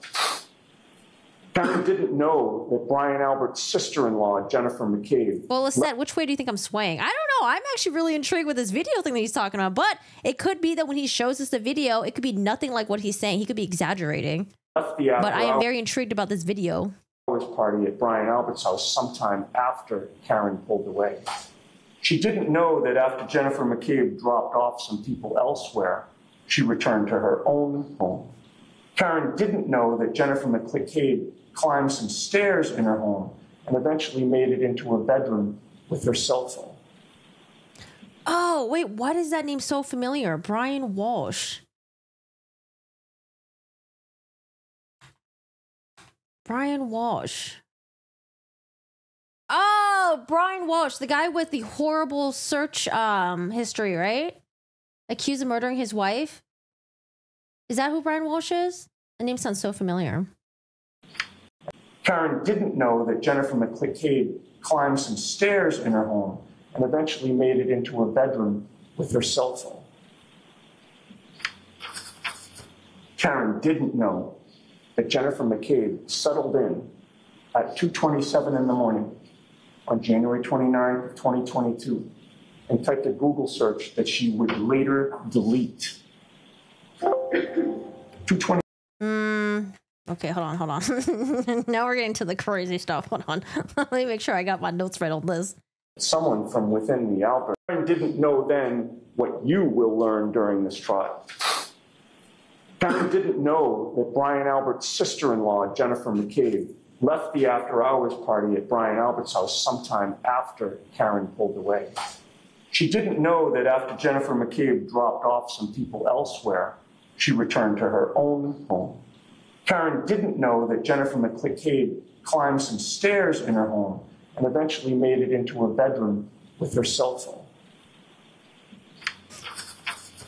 Karen didn't know that Jennifer McCabe settled in at 2:27 in the morning on January 29th of 2022 and typed a Google search that she would later delete. 2:27 in the morning was over 3 hours before John O'Keefe's body was found on Brian Albert's lawn. 2:27 was over 3 hours before anyone knew or suspected that John O'Keefe was missing or hurt or in trouble. And at 2:27 in the morning, you will learn that with no one watching her, thinking she was alone with her thoughts, and not worrying that anyone would know what she was doing, Jennifer McCabe typed in the following Google search: how long to die in the cold. Now, she misspelled the first word, so the actual search was how long to die in the cold, but you'll get the point. You will ask yourself, why would somebody Google how long does it take for someone to die in the cold, unless that person knew someone who either was in that situation or would be in that situation? You will question during this trial, who was it who actually did die in the cold at some point that night? Yeah, it's going to be a battle of the experts with that one, because the state is saying, well, that search was done after John O'Keefe's body was found. Defense is saying that search was done before John's body was found. Sometime after Jen McCabe was asking Google for an answer to her question. And you'll learn that the answer to that question was John O'Keefe. The medical examiner in this case will testify that one of the causes of John O'Keefe's death was hypothermia. John O'Keefe died in part because he was left to die in the cold. Now, the Commonwealth will try to dispute the timing of that Google search. They'll try to claim that there were only 2 Google searches at 6:23 and 6:24 a.m. after John's body was found. But one problem for the Commonwealth will be that we have retained Richard Green, one of the leading computer forensic experts in the country.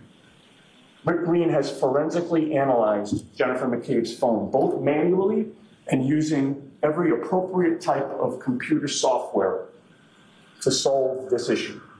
Rick Green will confirm for you that Jennifer McCabe did indeed make that search at 2:27 a.m. And another problem for the Commonwealth is that you will hear and see other evidence that will confirm that Jennifer McCabe is lying when she denies making that Google search at 2:27 a.m. You will conclude that before she went to bed, if she went to bed that night, Jennifer McCabe wanted to know just how long it would take for someone to die in the cold. And a big question in this trial for you will be, when was John O'Keefe left to die in the cold? I expect the Commonwealth will try to persuade you that he was left there sometime around 12:30 a.m. because they're going to try to prove to you that Karen Read hit him and that his body stayed there the entire night until first responders arrived at 6 a.m. and his body was taken to the hospital. But you will learn that there are big problems with the Commonwealth's theory of this case. You will learn that there were 6 people at that after-hours party at Brian Albert's house, all of whom left by the front door and would have been confronted by John O'Keefe's lifeless body on that lawn if he was actually there at that time. Those 6 people walked out the front door to 34 Fairview, walked to their cars, either in the driveway or parked in front of the house. Brian Albert's sister-in-law, Jennifer McCabe, was there. I guess, like, how wasted were the people inside the house? Were they wasted, or were they just, like, chilling? How bad was the snow at the time? Her husband, Matthew McCabe, was there. Where was the car parked? Like, what was the path that they took from the house to get to their cars, their vehicles, their Ubers, whatever the fuck they was? Yeah.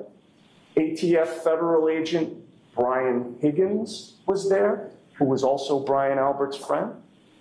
Sarah Levinson, a friend of Brian Albert Jr., was there. Julie Nagel, another friend of Brian Albert Jr., was there. And Caitlin Albert, Brian Albert's daughter, was also there. All of them leaving the residence. Each of those people left 34 Fairview in Canton, where Brian Albert lived. Each of them walked out facing the front lawn, where the Commonwealth will tell you that a 6'2", nearly 220-pound big man in dark clothing was sprawled on the front lawn when there was only a dusting of white snow on the ground. He was supposedly sprawled on that lawn, just feet from where these people were walking when they left the residence. And you will learn that not one of these people saw John O'Keefe laying. Not one. And you know who else saw no one laying outside in the early morning hours of January 29th?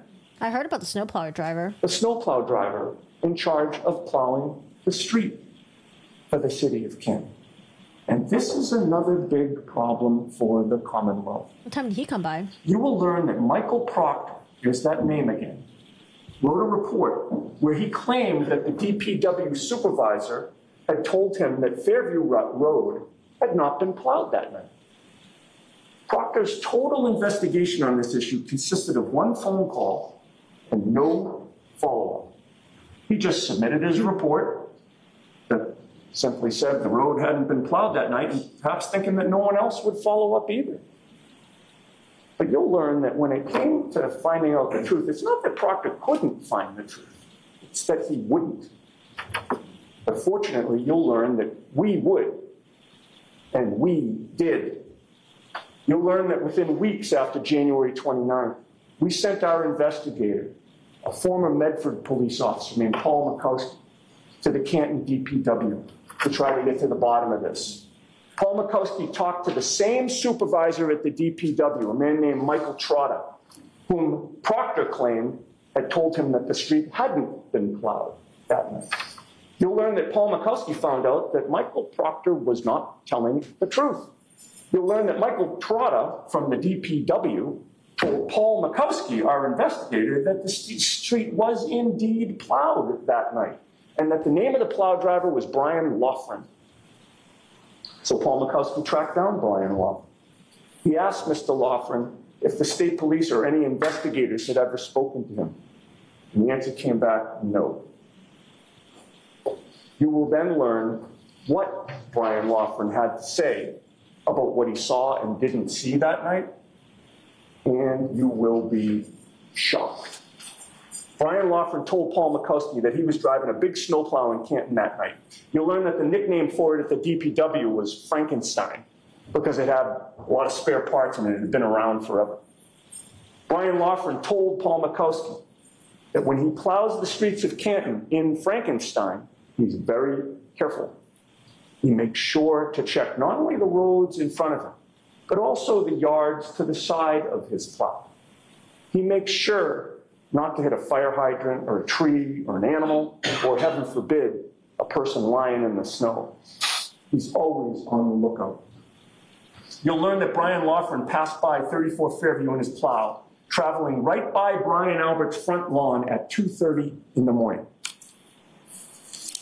You'll learn that Brian Loughran confirms that at about 2:30. Oh, 2:30. I thought he came like way later. When he went by that house, John O'Keefe was not on that front lawn. So you'll learn that about 2 hours after the Commonwealth claims that Karen Read somehow incapacitated John O'Keefe, an eyewitness confirms that not only could it not have happened, but it didn't happen. But you'll learn that Brian Loughran also provides some other troubling testimony for the Commonwealth.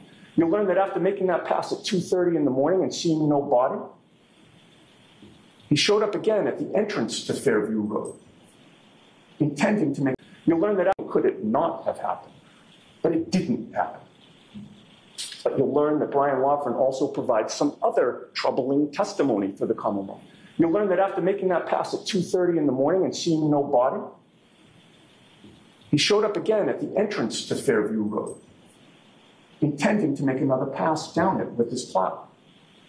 This time, however, at about 3:30 in the morning, he looked down the street and he saw that parked right next to Brian Albert's front lawn, right in the very area where John O'Keefe's body was later found at 6 a.m., Brian Loughran saw a Ford Edge parked on the side of the road. You will learn that the police have done zero investigation to discover whose Ford Edge that was. You'll learn that members of the Albert... What was the snowplower's like plow route? Like, was he just plowing like... I would imagine you'd be plowing like neighborhoods and neighborhoods and neighborhoods. I guess, like, how would he remember there was a Ford there? Family drove Ford Edges. You'll learn that the police to this day claim not to know who was parked right next to the area where John O'Keefe's body was later found. You will learn that while investigators on this case, including Michael Proctor... Oh, man, the cameras in the courtrooms are so good. ...completely ignored the snowplow driver who went right by the Albert residence, the defense not only tracked him down and interviewed him, but the plow driver actually took our investigator on a ride back past the residence to explain the... You know, it'll be, I wonder if the defense has this. I wonder if the defense has like some sort of like a... I feel like this would help a lot to kind of like show the jury how this like could have all went down. Like the views, like, okay, if I was like plowing snow on this road, where would the body be? Would I be able to see it clearly? Like, I don't know. It'd be really interesting to see if they ever make like some sort of a 3D like rendition of this. That while investigators on this case, including Michael Proctor, completely ignored the snowplow driver who went right by the Albert residence, the defense not only tracked him down and interviewed him, but the plow driver actually took our investigator on a ride back past the residence to explain the precise route that he had taken on January 29th. Like, if they can show us that too.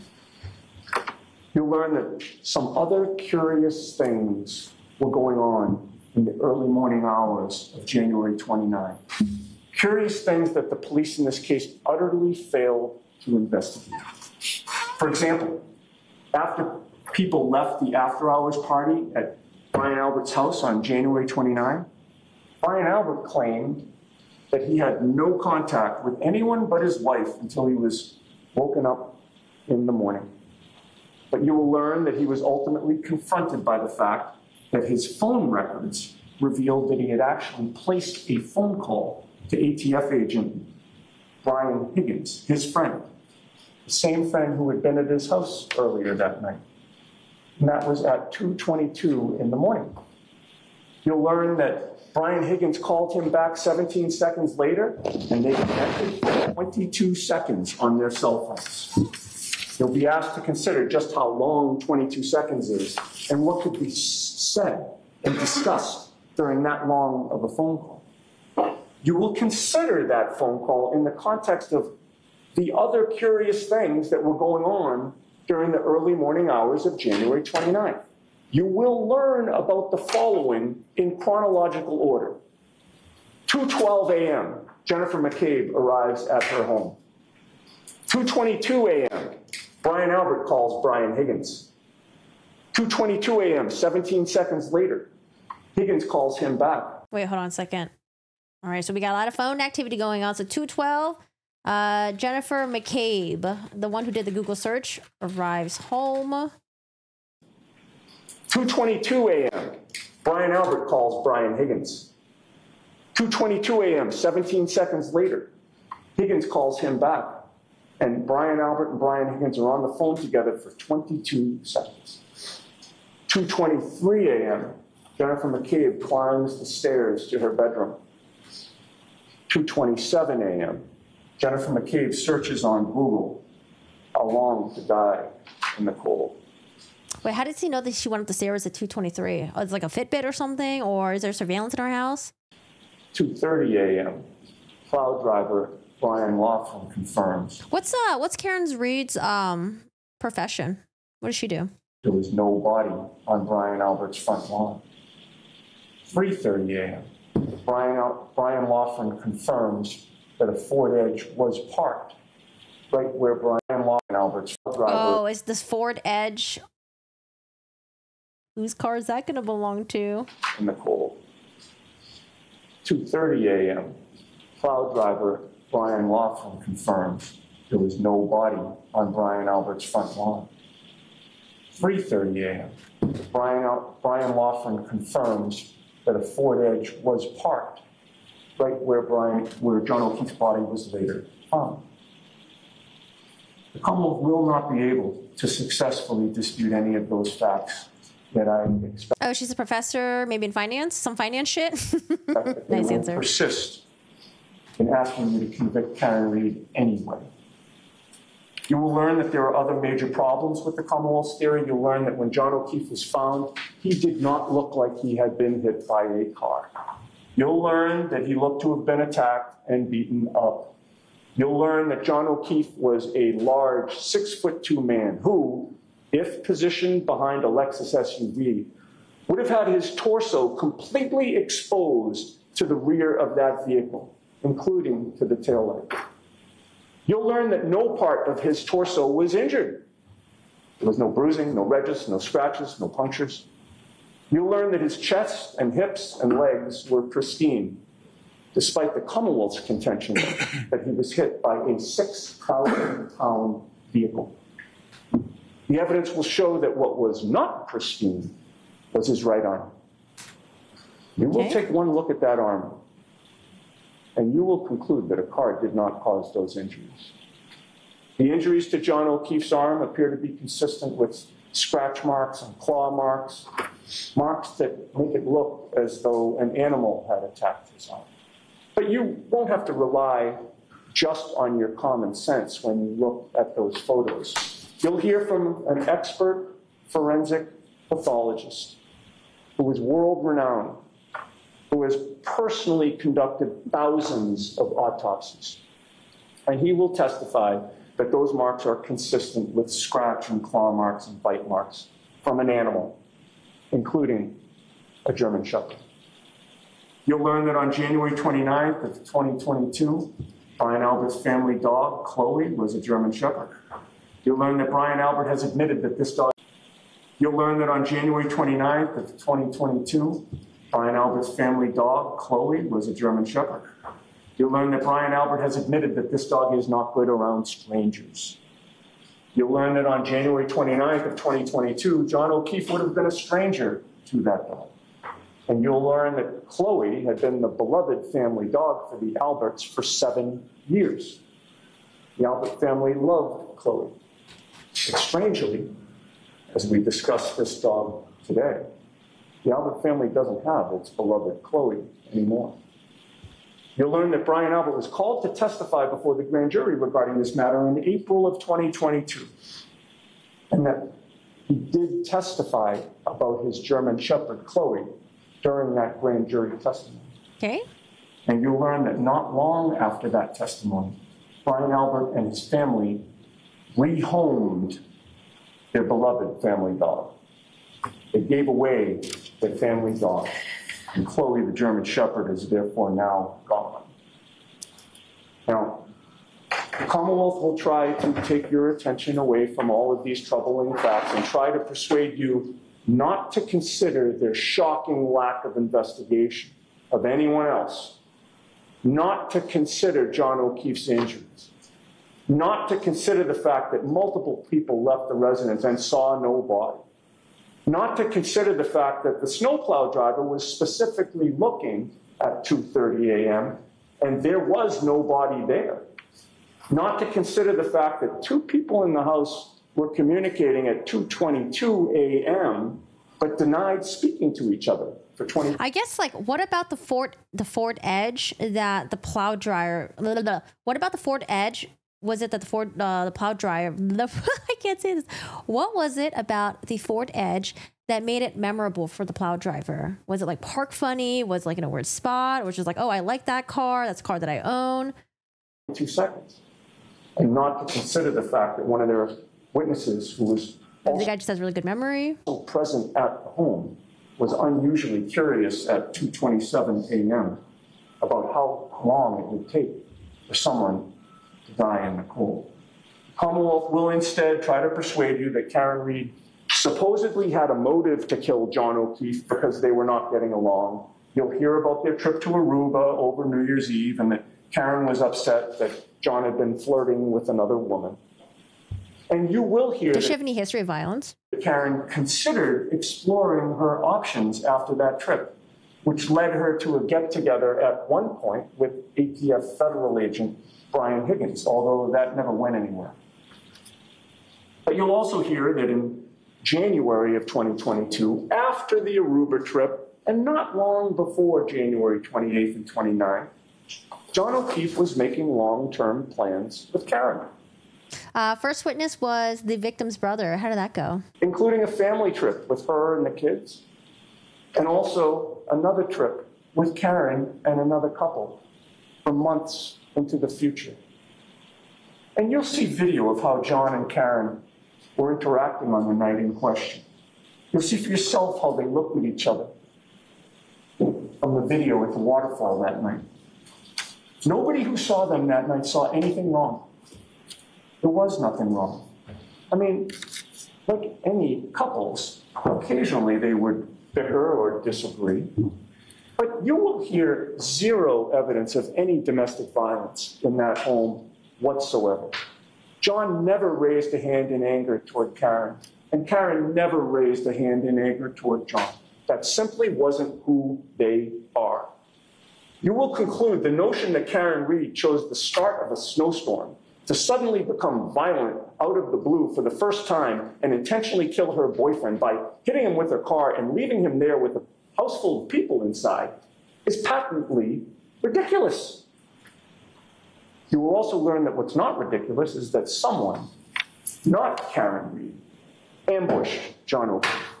Somebody probably didn't mean to kill him, but somebody went too far.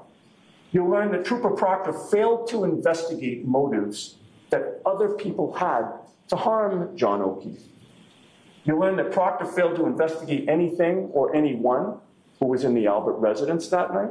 You'll learn that he failed to investigate the antagonistic relationship between members of the Albert family and John O'Keefe. You'll learn that apparently nobody investigates the Albert family of Canton. Remember, on day 1, Trooper Proctor was asked whether the homeowner, Brian Albert, would catch a lot of grief. And Trooper Proctor himself said, "Nope. Homeowner's a Boston cop too." So, folks, the trial is now about to start, and that witnesses are about to start testifying. Oh, this part On right here? behalf of Chief Albert, would catch a lot of grief. And Trooper Proctor himself said it. Nope. Homeowners of Boston Cop 2. So, folks, the trial is now about to start, and that witnesses are about to start testifying. On behalf of Karen Read, I ask that you do two things during this trial. First, I ask that you pay attention to all of the evidence. The way trials work, the prosecution gets to present its case first. They conduct their direct examinations first. So we respectfully ask that you wait for us. We will get to cross-examine their witnesses, and you will find that cross-examination is the key that unlocks the truth. Wait for us. You'll be glad that you did. Second, I ask that you keep your eye on the ball. You have one job and one job I saw the mom. only to do during this trial, and that job, quite frankly, is not to solve this case. Your only job during this trial is to determine whether the Commonwealth, the prosecution, has proven to you each and every element of the crimes they have charged, beyond a reasonable doubt, to a moral. Who were the witnesses that testified so far? Someone mentioned it was victim's brother. Maybe, did someone say victim's sister as well? Certainty. The prosecution will fail to prove this case to a moral certainty. They will fail to prove this case beyond a reasonable doubt. You will reasonably doubt their case because their theory of the case does not make sense. Oh, his brother, sister-in-law, and then officer. You will reasonably doubt their case because Karen Read was framed, and the evidence shows that, despite the fact that the police never, ever investigated that angle of this case at all. Because the prosecution will not prove their case beyond a reasonable doubt. They talk a lot about Snow, one of the cops that showed up for the Albert's home first. They showed his dash cam footage. To a moral certainty, we will stand before you again at the end of this trial and ask that you find Karen Read not guilty. Not everyone has a ring cam, though. All right. Thank you very much, Ms. Giannetti. Or maybe we approach you at sidebar? Yes. All right, they're approaching sidebar. So this is the brother. I'm guessing the dash cam footage is going to be over. What did the brother testify about? Is that the house? Oh, this is the house, right? Is that the wind? Hold on a second. This is maybe the back. Yeah, it looks like maybe like the back or the side of the house, where like on top of the garage.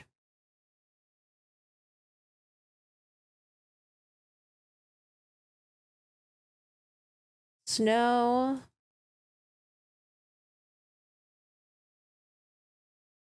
Maybe sister-in-law, detective. Actually, hold on. I kind of want to see what he's done with here.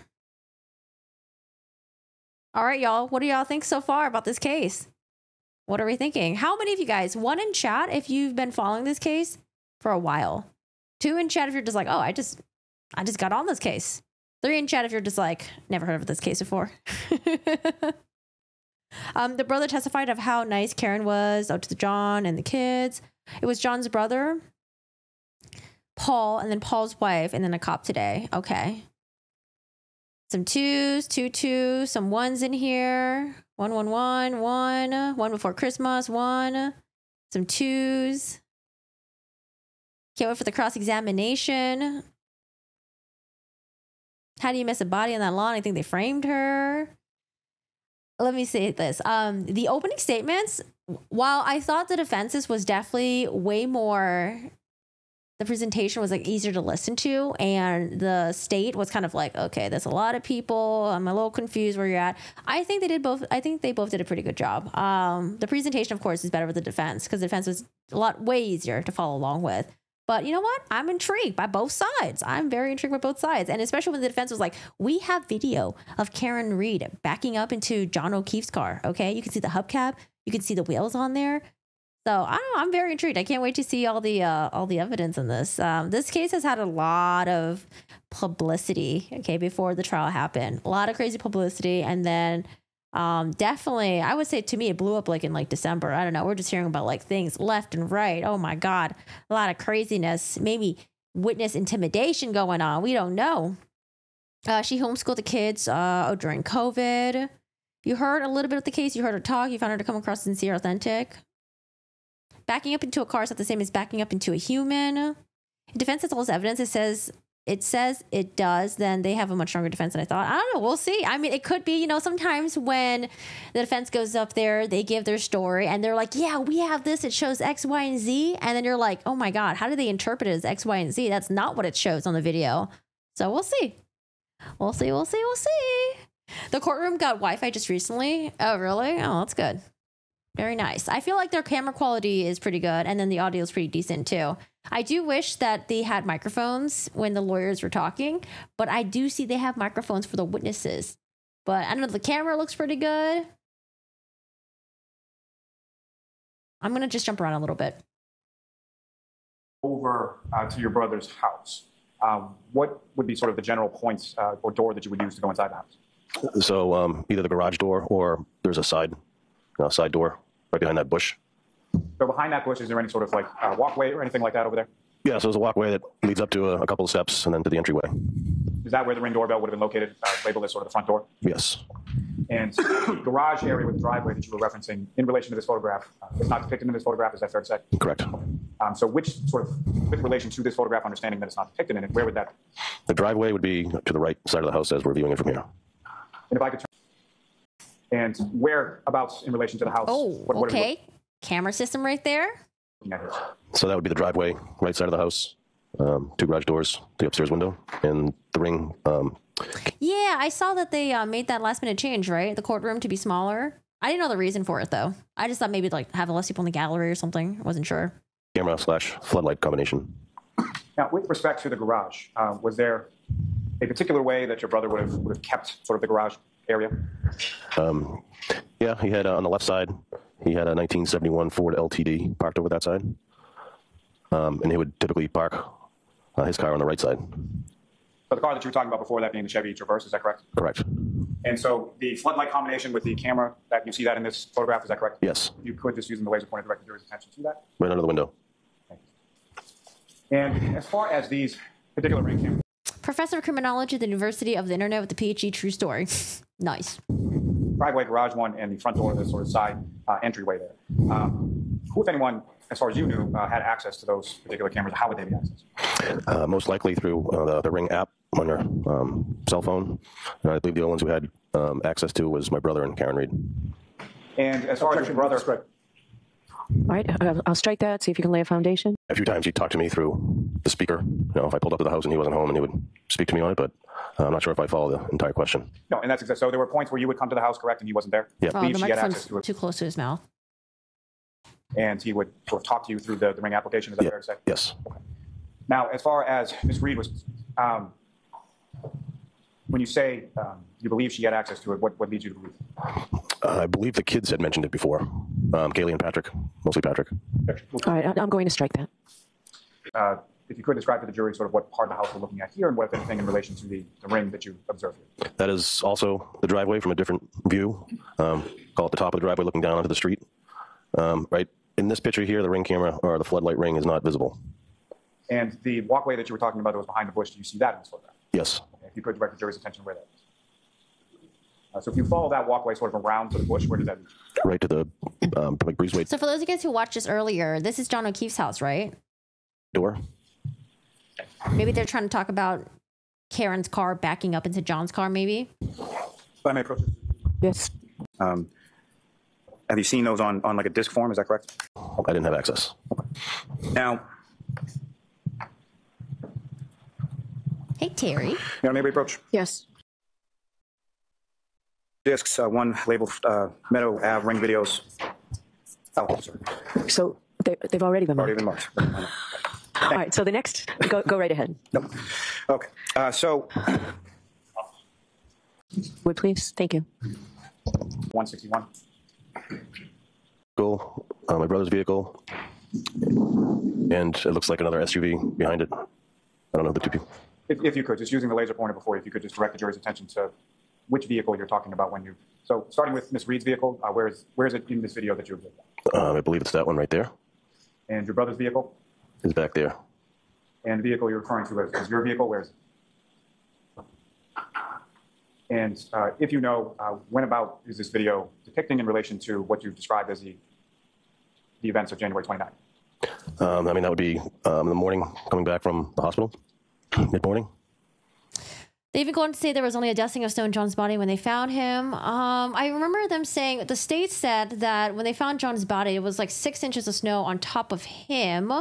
But then the defense did say that when the snowplower, when he drove through the neighborhood at 2:30 a.m., if John's body was already out there, there would only be a dusting of snow. That's what I remembered.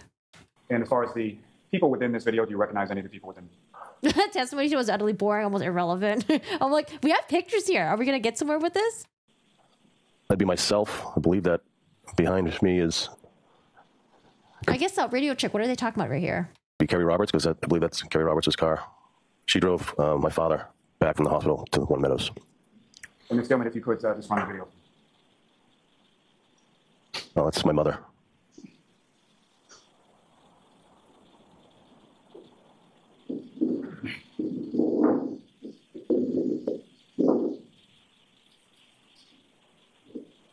Yeah, this is a video from John's house. I guess how is it relevant here?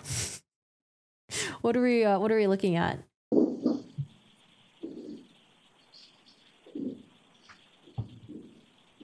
Are we looking at like his body height in comparison to Karen Reed's car? Are we looking at where his car normally parks when Karen Reed may have backed up into it? Or the snow was on the witness stand today as well?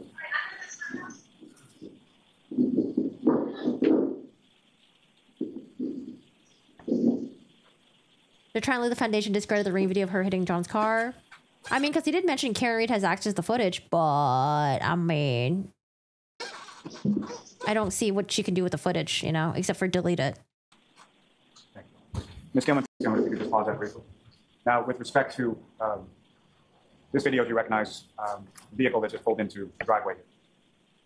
That looks like Karen Reed in the photo, in the video. I assume that's her father's car. So this would have been the time that Ms. Reed, the defendant, arrived with her family from the hospital as well? Correct. And Ms. Gilman, if you could just run that through.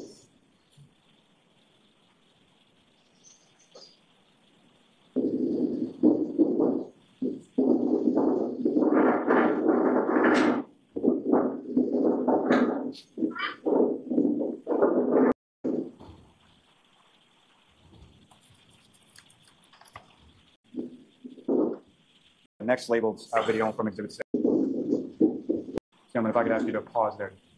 Now, Mr. O'Keefe, with the last video of the two individuals sort of walking over to the house, do you recognize who those were? Yeah, it appeared to be Karen Reed and her father. And the individual who just got out of the same vehicle, do you recognize that? That appears to be Karen Reed's brother, Nathan. Again, this particular day, January 29th, at your brother's house, that's the first time that you met him. You don't know what their point was except the blizzard amount of snow. The brother talks about how nice Karen treated the kids and John would get mad at certain things. Is that correct? Correct. Ms. Gilman, if you could just play this one again.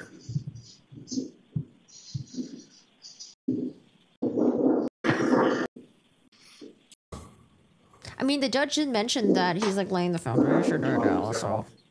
Now, as far as you mentioned earlier in your testimony that after Ms. Reed arrived at the house, that your nephew Patrick came home as well? Correct. And do you see your nephew Patrick in this video up on the screen now? Yes. So this would depict when he got dropped off, essentially. Correct. Ms. Gilman, if you could Also, did they cut it off or something? Because I don't see the timestamps or anything. run that, please.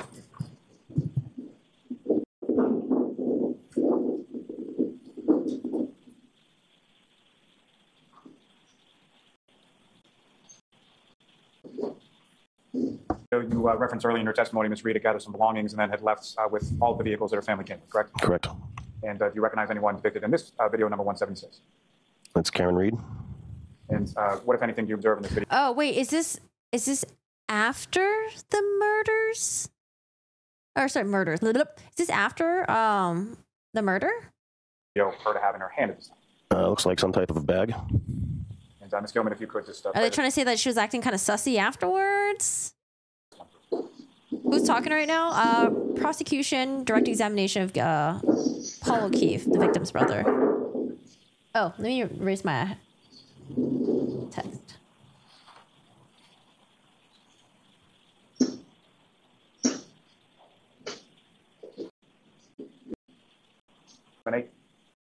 Yes. About how driveway, walkway, things of that nature. Shoveling was your... I believe that is me standing there with the shovel.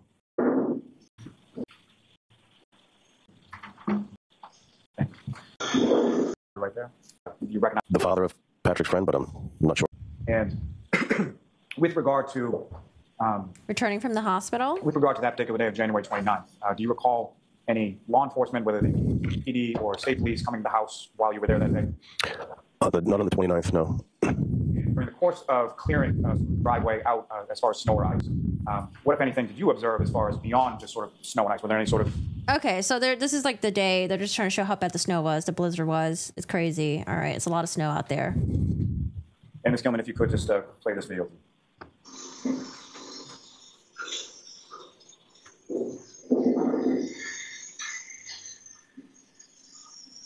But also,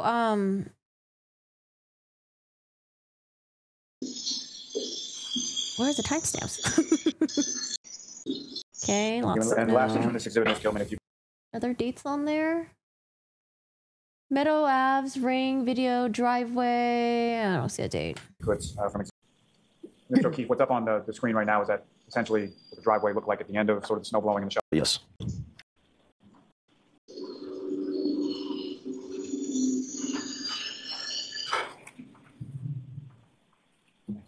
Ms. Courthouse, we can have the lights back up. All right, I'll probably re-listen to that in like 2 times speed later on. May I approach the witness, Your Honor? Yes. I think sister's testifying. Recognize that? Yes. Detective It's gonna be fine. testifies. Wait, Boston time zone. Are they East Coast? And Ms. Gilman, if you could just enlarge that a little. Boston. Oh no, I think Boston's the same time What's up zone on as the like screen, Mr. O'Keefe? Is that what you have before you? Chicago, right? Yes. And what are we looking at in this exhibit? That's my brother. And One to the left. Okay, so now this is a police department. further off to the left, is that correct? That's correct. Before we get to that, just briefly, Ms. Gilman, if I could have exhibit number 13. Clerk, please enlarge. Thank you. Now, Officer Sheriff, do you recognize what's contained in this exhibit number 13? Oh, Boston is East Coast? Okay. It's a street. Fair enough. May I approach the witness, Your Honor? We're dispatching arrived on scene. Yes. Absence the lighting condition, you mentioned it was dark when you arrived, correct? All right, time check. What time is it for everyone right now? That's correct. So this is sometime after when the sun is... Also, if they're going for a murder, should they go for like DWI as well for what, Karen Reed? Correct. If I could Naro? ask you to flip to the next exhibit number 14, if I could have that one. And again, officer, what's up on the screen, is that what you have before you as exhibit 14? Yes. And you were testifying earlier about sort of footprints in and around where Mr. O'Keefe was, is that correct? That is correct. And what's depicted on the screen in exhibit number 14, is that fair and accurate portrayal of the footprints that you were talking? Yes. Oh my God, I could barely see that. May I approach the witness, Ron? Yes. Oh, this is the house. This is the flagpole. Okay. Thank you, Ms. Cameron. If you could enlarge that just a little bit. Thank you so much. Now, from this photograph, first and foremost, do you recognize what's depicted up in exhibit 18 on the screen here? Yes. And this is 34 Fairview Road, correct? That is correct. And in regard to, you had mentioned some sort of landmarks off to the left side of the property, you're facing the property from the street, correct? Yes. And if you could, using that laser pointer that I placed up there before you, if you could direct the jury's attention to first those landmarks that you observed. I'm sorry, officer, if you could, while you're... Oh, sorry. If you could just describe what you're So Oh my God. there's the flagpole right there. There's a bush Have you never testified on the stand before? Maybe you're just nervous. there, and right there, I believe, is the fire hydrant. Fire hydrant, flagpole. Okay. So where in relation to this photograph, if you can see it here, was Mr. O'Keefe's body when you first got? He's right in this area right here. Now, if I could turn back just a moment, when you indicated that you were coming up to the scene and you could see the 3 females sort of waving and Mr. O'Keefe on the ground, correct? That is correct. About how far away were you from them when you first observed them or first saw them? About 20 feet or so. And when you are driving down Fairview, Do they have a picture of his body when it was first discovered?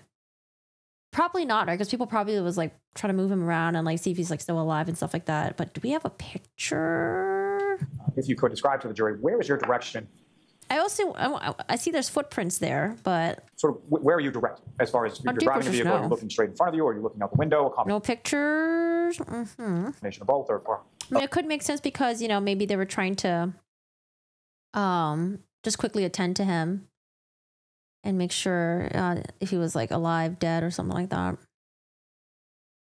I was looking for the house numbers, trying to find the house where it was, and there was, I saw the motor vehicle parked on the side of the road. And that's what leads to my next question, sir. So what did you see first? Did you see the vehicle parked in front of you, or did you see the people off to the side? I saw the vehicle. May I approach this retrieve now? Yes. To the scene from the cruiser camera perspective? I saw it once. Okay. And Your Honor, I would seek to introduce in a minute as the next exhibit. Oh, cruiser camera. Okay. If you could just pause it right there, Mr. Officer Sarif, what's up on the screen? Is that what you recall as far as the sort of visibility and the roadway conditions when you first left the church parking lot? Yes. And this is you sort of leaving from the church parking lot as you're going to 34th, correct? Yes. Now, there are a I'm number going of to take off the captions if that's okay. different sort of things up on the screen. There's an indication as far as the speed that the vehicle is going, correct? Yes. And where is that located, if you could, with the laser pointed at? Sorry. Whoops, sorry. Now, along sort of the bottom of that particular video, there's an indication as far as mic, brakes, lights, sign, correct? Correct. If those are activated, is there any sort of change in sort of the depiction there? Does it change sort of color or anything like that you're aware of? I don't know. And the 683 on the bottom right corner, is that the cruiser that you were in that day? Yes, that's correct. Now, as far as sort of the top middle of this video, there's a date and a time. Is that correct? That's correct. As far as you're aware, that date and time that's up there, that's accurate to when this occurred, correct? Yes. Okay, so we're sort of looking in real time, correct? Correct. So, Ms. Gilman, if you could just let it run from this.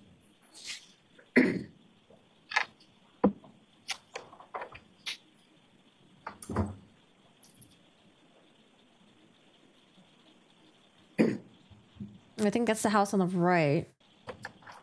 Is that it? No? Oh shit, all the houses look the same. I'm sorry, if you could stop this briefly. So, Officer Sarif, this road you're traversing at this point, this is Washington Street, is that correct? That is correct. And at some point, you're going to then travel through and then take a right onto Fairview, is that correct? Correct. Okay, if you could, just for the jury's sake, as you approach Fairview and as you're taking that right turn, just direct their attention to the fact that that's when you're turning onto Fairview. Sure. Ms. Gilman, you can go ahead.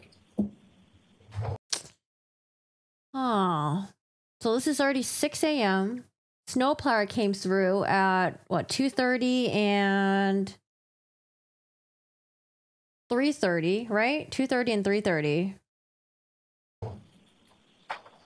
I'm just trying to look at the snow where it's not plowed.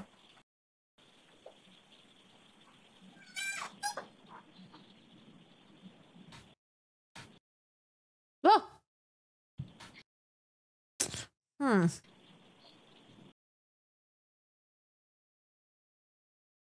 Hmm.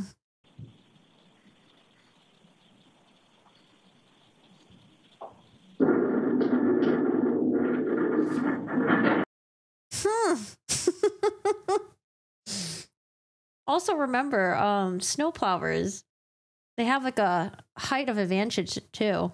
They're like really high up.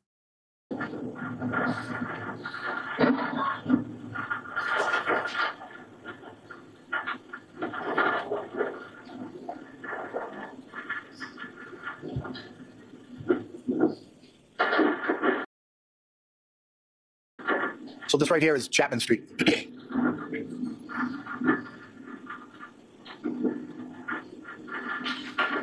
I don't know. I mean, So this right here is Chapman Street.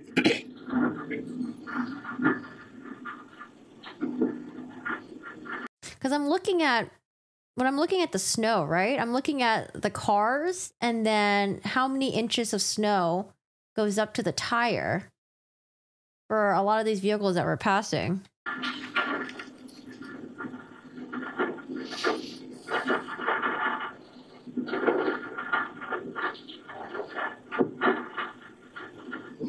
And how much the snow goes up to like a mailbox or something.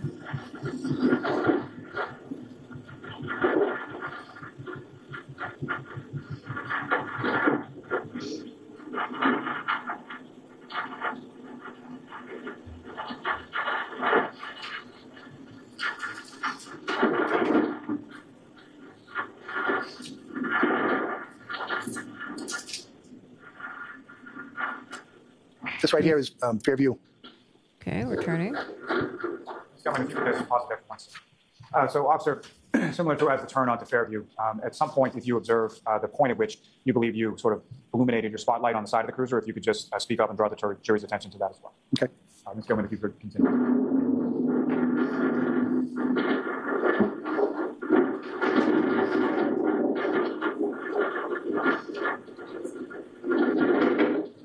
I don't know. It's like sometimes the snow looks like it's like a lot of snow, and sometimes it looks like it's eh.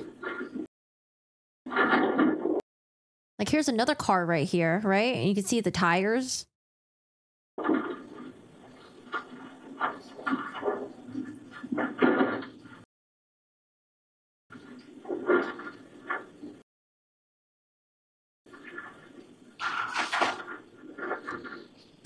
He needs better windshield wipers. Yeah. Right about now, I believe I put the spotlight on. Thank you, sir. I'm sorry, Ms. Gilman, if you could just sort of run it from this point to about the 4-minute mark, and then I'd ask you.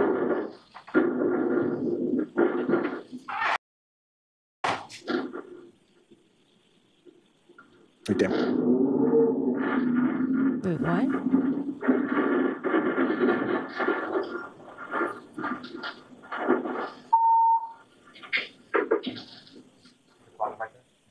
Is that the house? Flagpole? Sheriff, this is you were testifying earlier as far as the vehicle in front of you that you observed first, and then sort of the parties off to your left as far as the 3 females waving, and Mr. O'Keefe on the ground, correct? That's correct.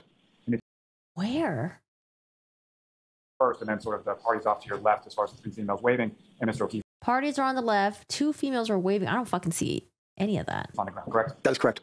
And if you could, just using that laser pointer, direct the jury's attention to number 1, where the vehicle is that you observed in front of you, and then number 2, where you observed the 3 females and Mr. O'Keefe on the ground. Like, So there's the vehicle right there, and the females are right there. What? I can't see. Yeah, the windshield's in the way. Wait, and that's his body on the ground right there too? Thank you, sir. Now, Ms. Gilman, if you wouldn't mind just running this straight through until about 7.5 minutes. Oh, okay. Oh, I see them now. Okay, they're like bent over. They're waving. Okay.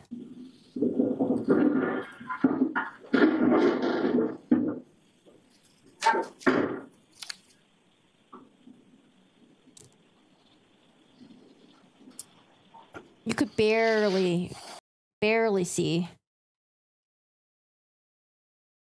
It's like this right here. You could barely see. I could try to zoom it in, but I don't think we're gonna really see shit because here, I'll zoom this one in.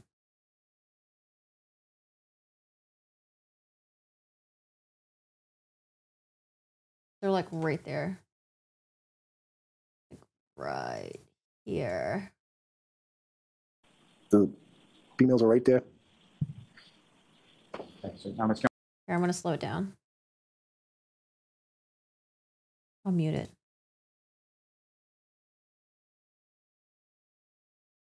Did I hit the play button? Is it too slow? It might be too slow. Hello?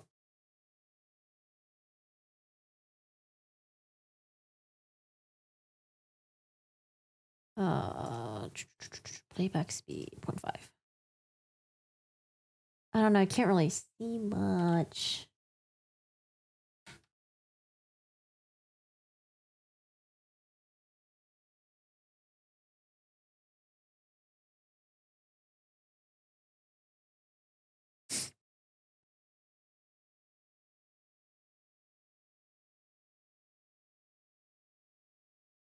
Yeah, I can't really. I don't know. You like kind of. I don't know. I can't really see shit.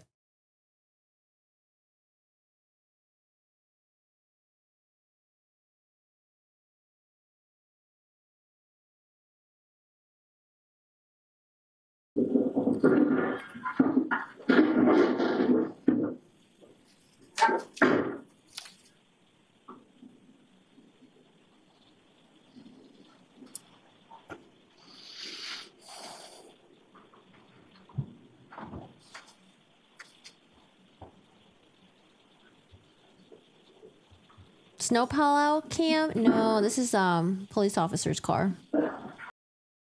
The guy who's like testifying right now.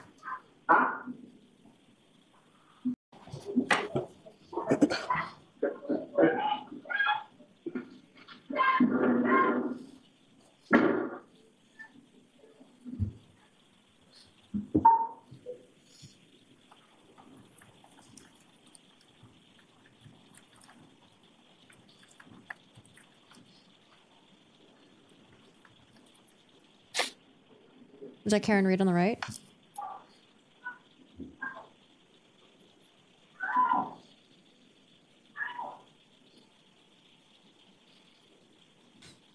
Hey Rex, how are you doing today? Miss Rex Murphy, hello.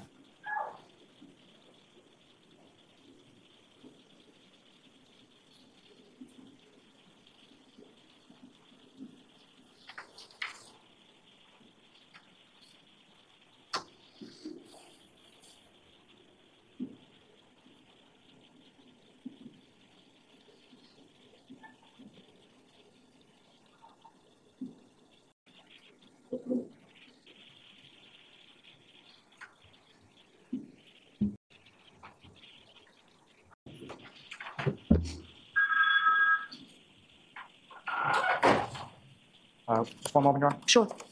I'm sorry. Scott speaking to-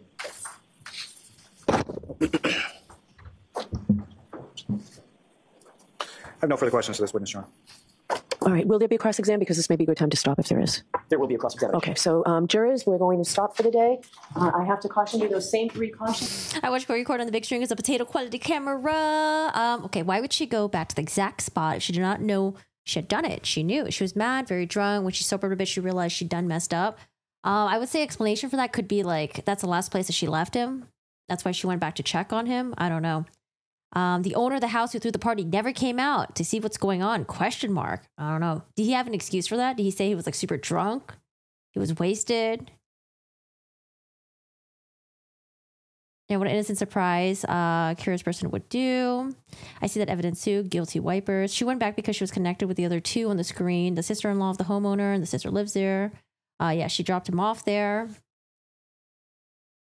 Please do not discuss this case with anyone. Don't do any independent research or investigation into this case. If you happen to see, hear, or What I'm curious about is I guess, the state opening mentioned that before she went to the sister's house, what's her name again? Jennifer McCabe. Before she went to Jennifer McCabe's house, and then they set out to go find John O'Keefe's body, they said that she made like a weird route, taking 30 minutes. And it looked like she was on her way towards Fairview, but then she changed her mind. But I feel like she can easily go up there in the stand and just be like, hey, like I was thinking about maybe driving over there, but then I was like, hey, you know what? Let me just pick up Jennifer McCabe and see what's up. I don't know. You guys think she's going to go up there and testify? anything about this case, please got it, disregard right? it and let us know. And just to remind you, tomorrow will be a half day. We'll go from 9 o'clock until 1 o'clock with the Wait, tomorrow's a half day? Why is tomorrow a half day? Hold on a second. You said tomorrow's a half day. research or investigation into this case. If you happen to see, hear, or read anything about this case, please disregard it and let us know. And just to remind you, tomorrow will be a half day. We'll go from 9 o'clock until 1 o'clock with the mid-morning. She wouldn't go back there. She was trying to get away with hitting him there. But there are so many people who commit murders and they unfortunately go back to the crime scene, right? It does happen. Look at Mr. Koberger, right? Accused of murdering 4 students. And then they're like, oh, well, he went back there again. And he went back there at 9 a.m. What? But I don't know. I wonder what the defense is going to say about that. They're going to say that he never went back there at 9 a.m. Very much. We'll see you tomorrow. All eyes, please. Jurors, close your notebooks and... Tuesdays and Thursdays are half days? Why? Is there another case going on? Or does the judge have some sort of like mentorship or conference? Or what the fuck is going on? Tuesdays and Thursdays are half days. Jesus. If I was on a member of this jury, I'd be like, could we just hurry up and let's just do it. Let's just rip the Band-Aid. I wonder what their explanation is for that. All right, guys. Well, that was the opening statement for Karen Reed trial. I'm going to go back and listen to the witness testimonies, and I'll let you guys know if anything interesting comes out of that. But this trial is slated for maybe 6 to 7 weeks. It's going to be kind of lengthy. And I look forward to hearing from the witnesses. There's a lot of people that are connected to this. it gets really confusing because we have a giant family and then we have another giant family and then we have friends and all the people that were there and friends of friends and nieces and nephews who are friends with each other and all that good stuff. I don't know. It's a lot of people that are involved. It's going to be hard to keep track of everyone, but I just keep referring to this, just, you know, this initial Court TV family tree, just to kind of keep track of like who's who, but there's definitely more people as well. But I think this is like the general overview. Like we have these people and then we have Karen Read and then we have John O'Keefe. I think those are like the main people that we're just going to be focusing on. But it's going to be a lot of people. And then also, you know, I look forward to the battle of the experts in regards to what exactly did Jennifer McCabe do that Google search when she was Googling, how long does it take for a body to freeze outside or something like that? Shoot, I don't have it up here. What was it again? Like, how long does it take to die of hypothermia? Something like that.